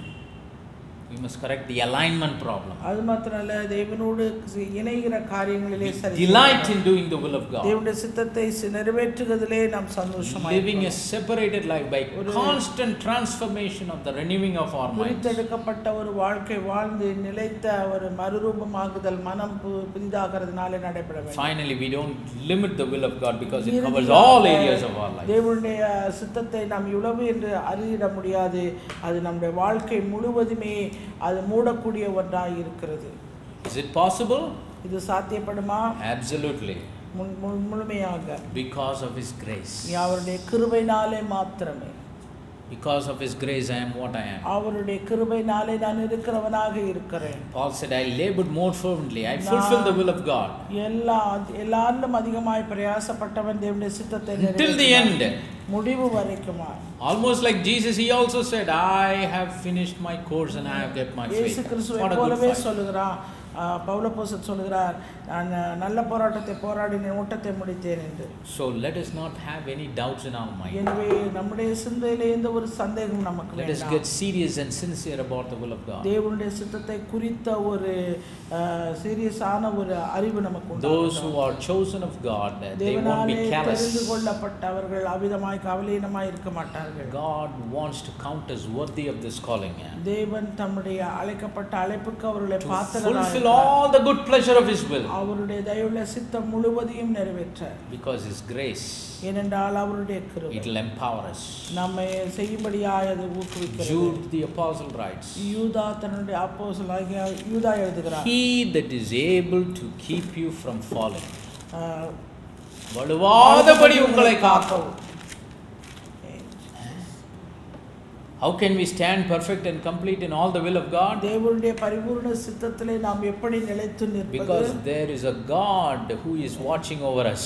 நம்மை மேலிருந்து பார்த்து கொண்டிருக்கிற கவனித்துக் கொண்டிருக்கிற ஒரு தேவன் நமக்கு உண்டு. That will keep us from falling. அவர் நம்மை வழுவாதபடி காக்கிறவர். That will make us to stand complete and perfect in all the will of God. பரிபூரண பிரியமுள்ள அந்த சித்தம் முழுவதிலும் நம்மை நிலைநிறுத்த. Many times we say, though the righteous fall 7 times, he gets up. அநேக நேரத்துல இப்படி சொல்லிடுறோம், நீதிமான் 7 தரம் விழுந்தாலும் திரும்பவும் எழுந்திருப்பான். அதாவது நம்மளுடைய we use that scripture many times to justify our shortcomings. நம்முடைய இந்த காரியங்களை நாம் நியாயப்படுத்துவதற்கு அவிதமாய் நாம் சொல்லிக் கொள்கிற காரியம். அது பழைய ஏற்பாடு. That is Old Testament. அது பழைய ஏற்பாடு. Righteous fall 7 times, he gets up. நீதிமான் 7 தரம் விழுந்தாலும் even now also we fall, grace will again and again pick us up. இப்பவும் நாம விழுந்தாலும் கிருபை தான் நம்மை தூக்கி எடுக்க கூடியது. But if we don't stand and keep on falling, what is the use of God's grace? தொடர்ந்து விழுந்துட்டே இருந்தா அதனால தேவனுடைய கிருபைக்கு என்ன? we might have fallen many times and have gotten up. அநேக முறை நாம் விழுந்திருக்கிறோம், நாம் எழுந்திருக்கிறோம். But now the word of God says, ஆனால் இப்பொழுது தேவனுடைய வார்த்தை சொல்லுகிறது, He is able to keep us from falling. அவர் நம்மை வழுவாதபடி காக்கிறவர் என்று. Say, Lord, I believe, help thou my unbelief. ஆண்டவரே நான் விசுவாசிக்கிறேன், என் அவிசுவாசம் நீங்கும்படி எனக்கு help me to stand perfect and complete in all the will of God. ஆண்டவரே நம்முடைய பரிபூரண சித்தத்திலே நான் முழுமையாய் தேறி நிற்க எங்களுக்கு உதவி செய்யும். God bless you all in Jesus' name. தேவன் தாமே உங்களை யாவரையும் ஆசீர்வதிப்பாராக. Amen. ஆமென்.